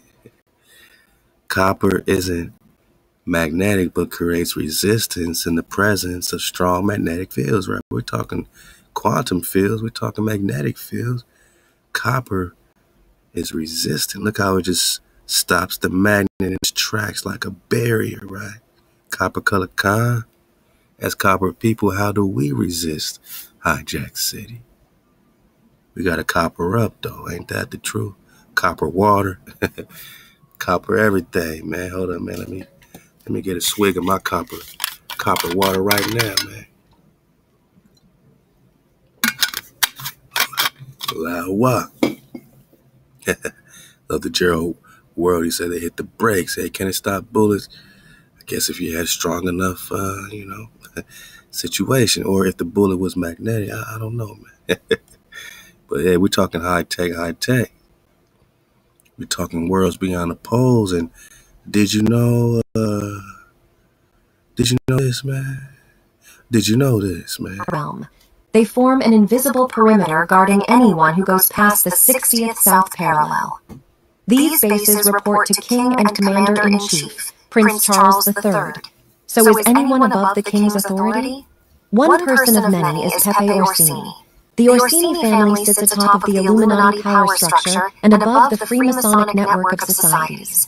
Pepe Orsini is a member of the Orsini family. This family has ties to the papacy and even have more power than the Rothschild family. Orsini are also one of 13 papal bloodlines. So next time your friends laugh at you and ask you who is they, or ask you so who's in charge of keeping us stuck here then, you can tell them about the Orsini family and Pepe Orsini. Subscribe and follow. Okay. Interesting as a mother, man. The British Royal Navy maintains bases all around our realm. Yeah. They form an invisible perimeter guarding anyone. So check it, cuz like they got us surrounded, right? Whoever they checking in with, but they got us surrounded. And see how they try to draw in some stars as if you're gonna get into the outer space. Nah, you get into more land, right? More space, man. More land beyond the pole left to knock the phone down, huh? I wanted to address this comment. It says, bro, I thought they were flying over the ice shelf, but going under makes sense too. Okay, so here we are. Admiral Byrd flew over the ice shelf, as you call it, or the ice barrier, or the ice wall, whatever you want to call it, Antarctica. He flew over that and found more land at about 1,500 miles. That's this right here. The Ancestral Republic is the best guess, okay? So you can fly past the ice wall, and there's more lands, and we still haven't reached the dome. Some say it's in Antarctica. I don't believe that. I think the dome is much further away. Okay. But once you get to a certain point, once you reach the dome, then you would have to go and submerge and go under in order to reach the land of Mars. But let's use the lands of Draco. You would leave Edaman. You'd be able to fly until you reach their ice wall, right? Okay. And you would have to submerge and go under. Now, there's supposedly a great dome over all of this, so maybe you can fly around in here until you reach the dome, another dome, and then you would have to submerge and go under. Now, all this is just a theory, but it makes a lot of sense to me. It makes some sense to us, too, cuz, I mean, look, we was over here being hijacked by Nagas that look just like us, man. This is on the walls in Lima, Peru. This is the same Charlesy boy hijacking the cons. Or we talking Genghis Khan or Kang popping up in the timelines again, man. Who is Prester? Hey, my jigger pop off, man. It's another episode with your host, my jigger. You know what I'm saying? We all the way up this episode. Hey, all ThaWaDa to the most. You know what it is. Shalom, Shabbat. It's another episode with your host, my jigger. You know what I'm saying?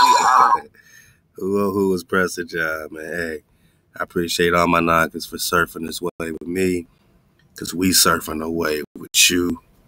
And I appreciate y'all for tuning in to the 115th installment of the Prester John investigation. Live at 432thedrop.com. Go dig on it.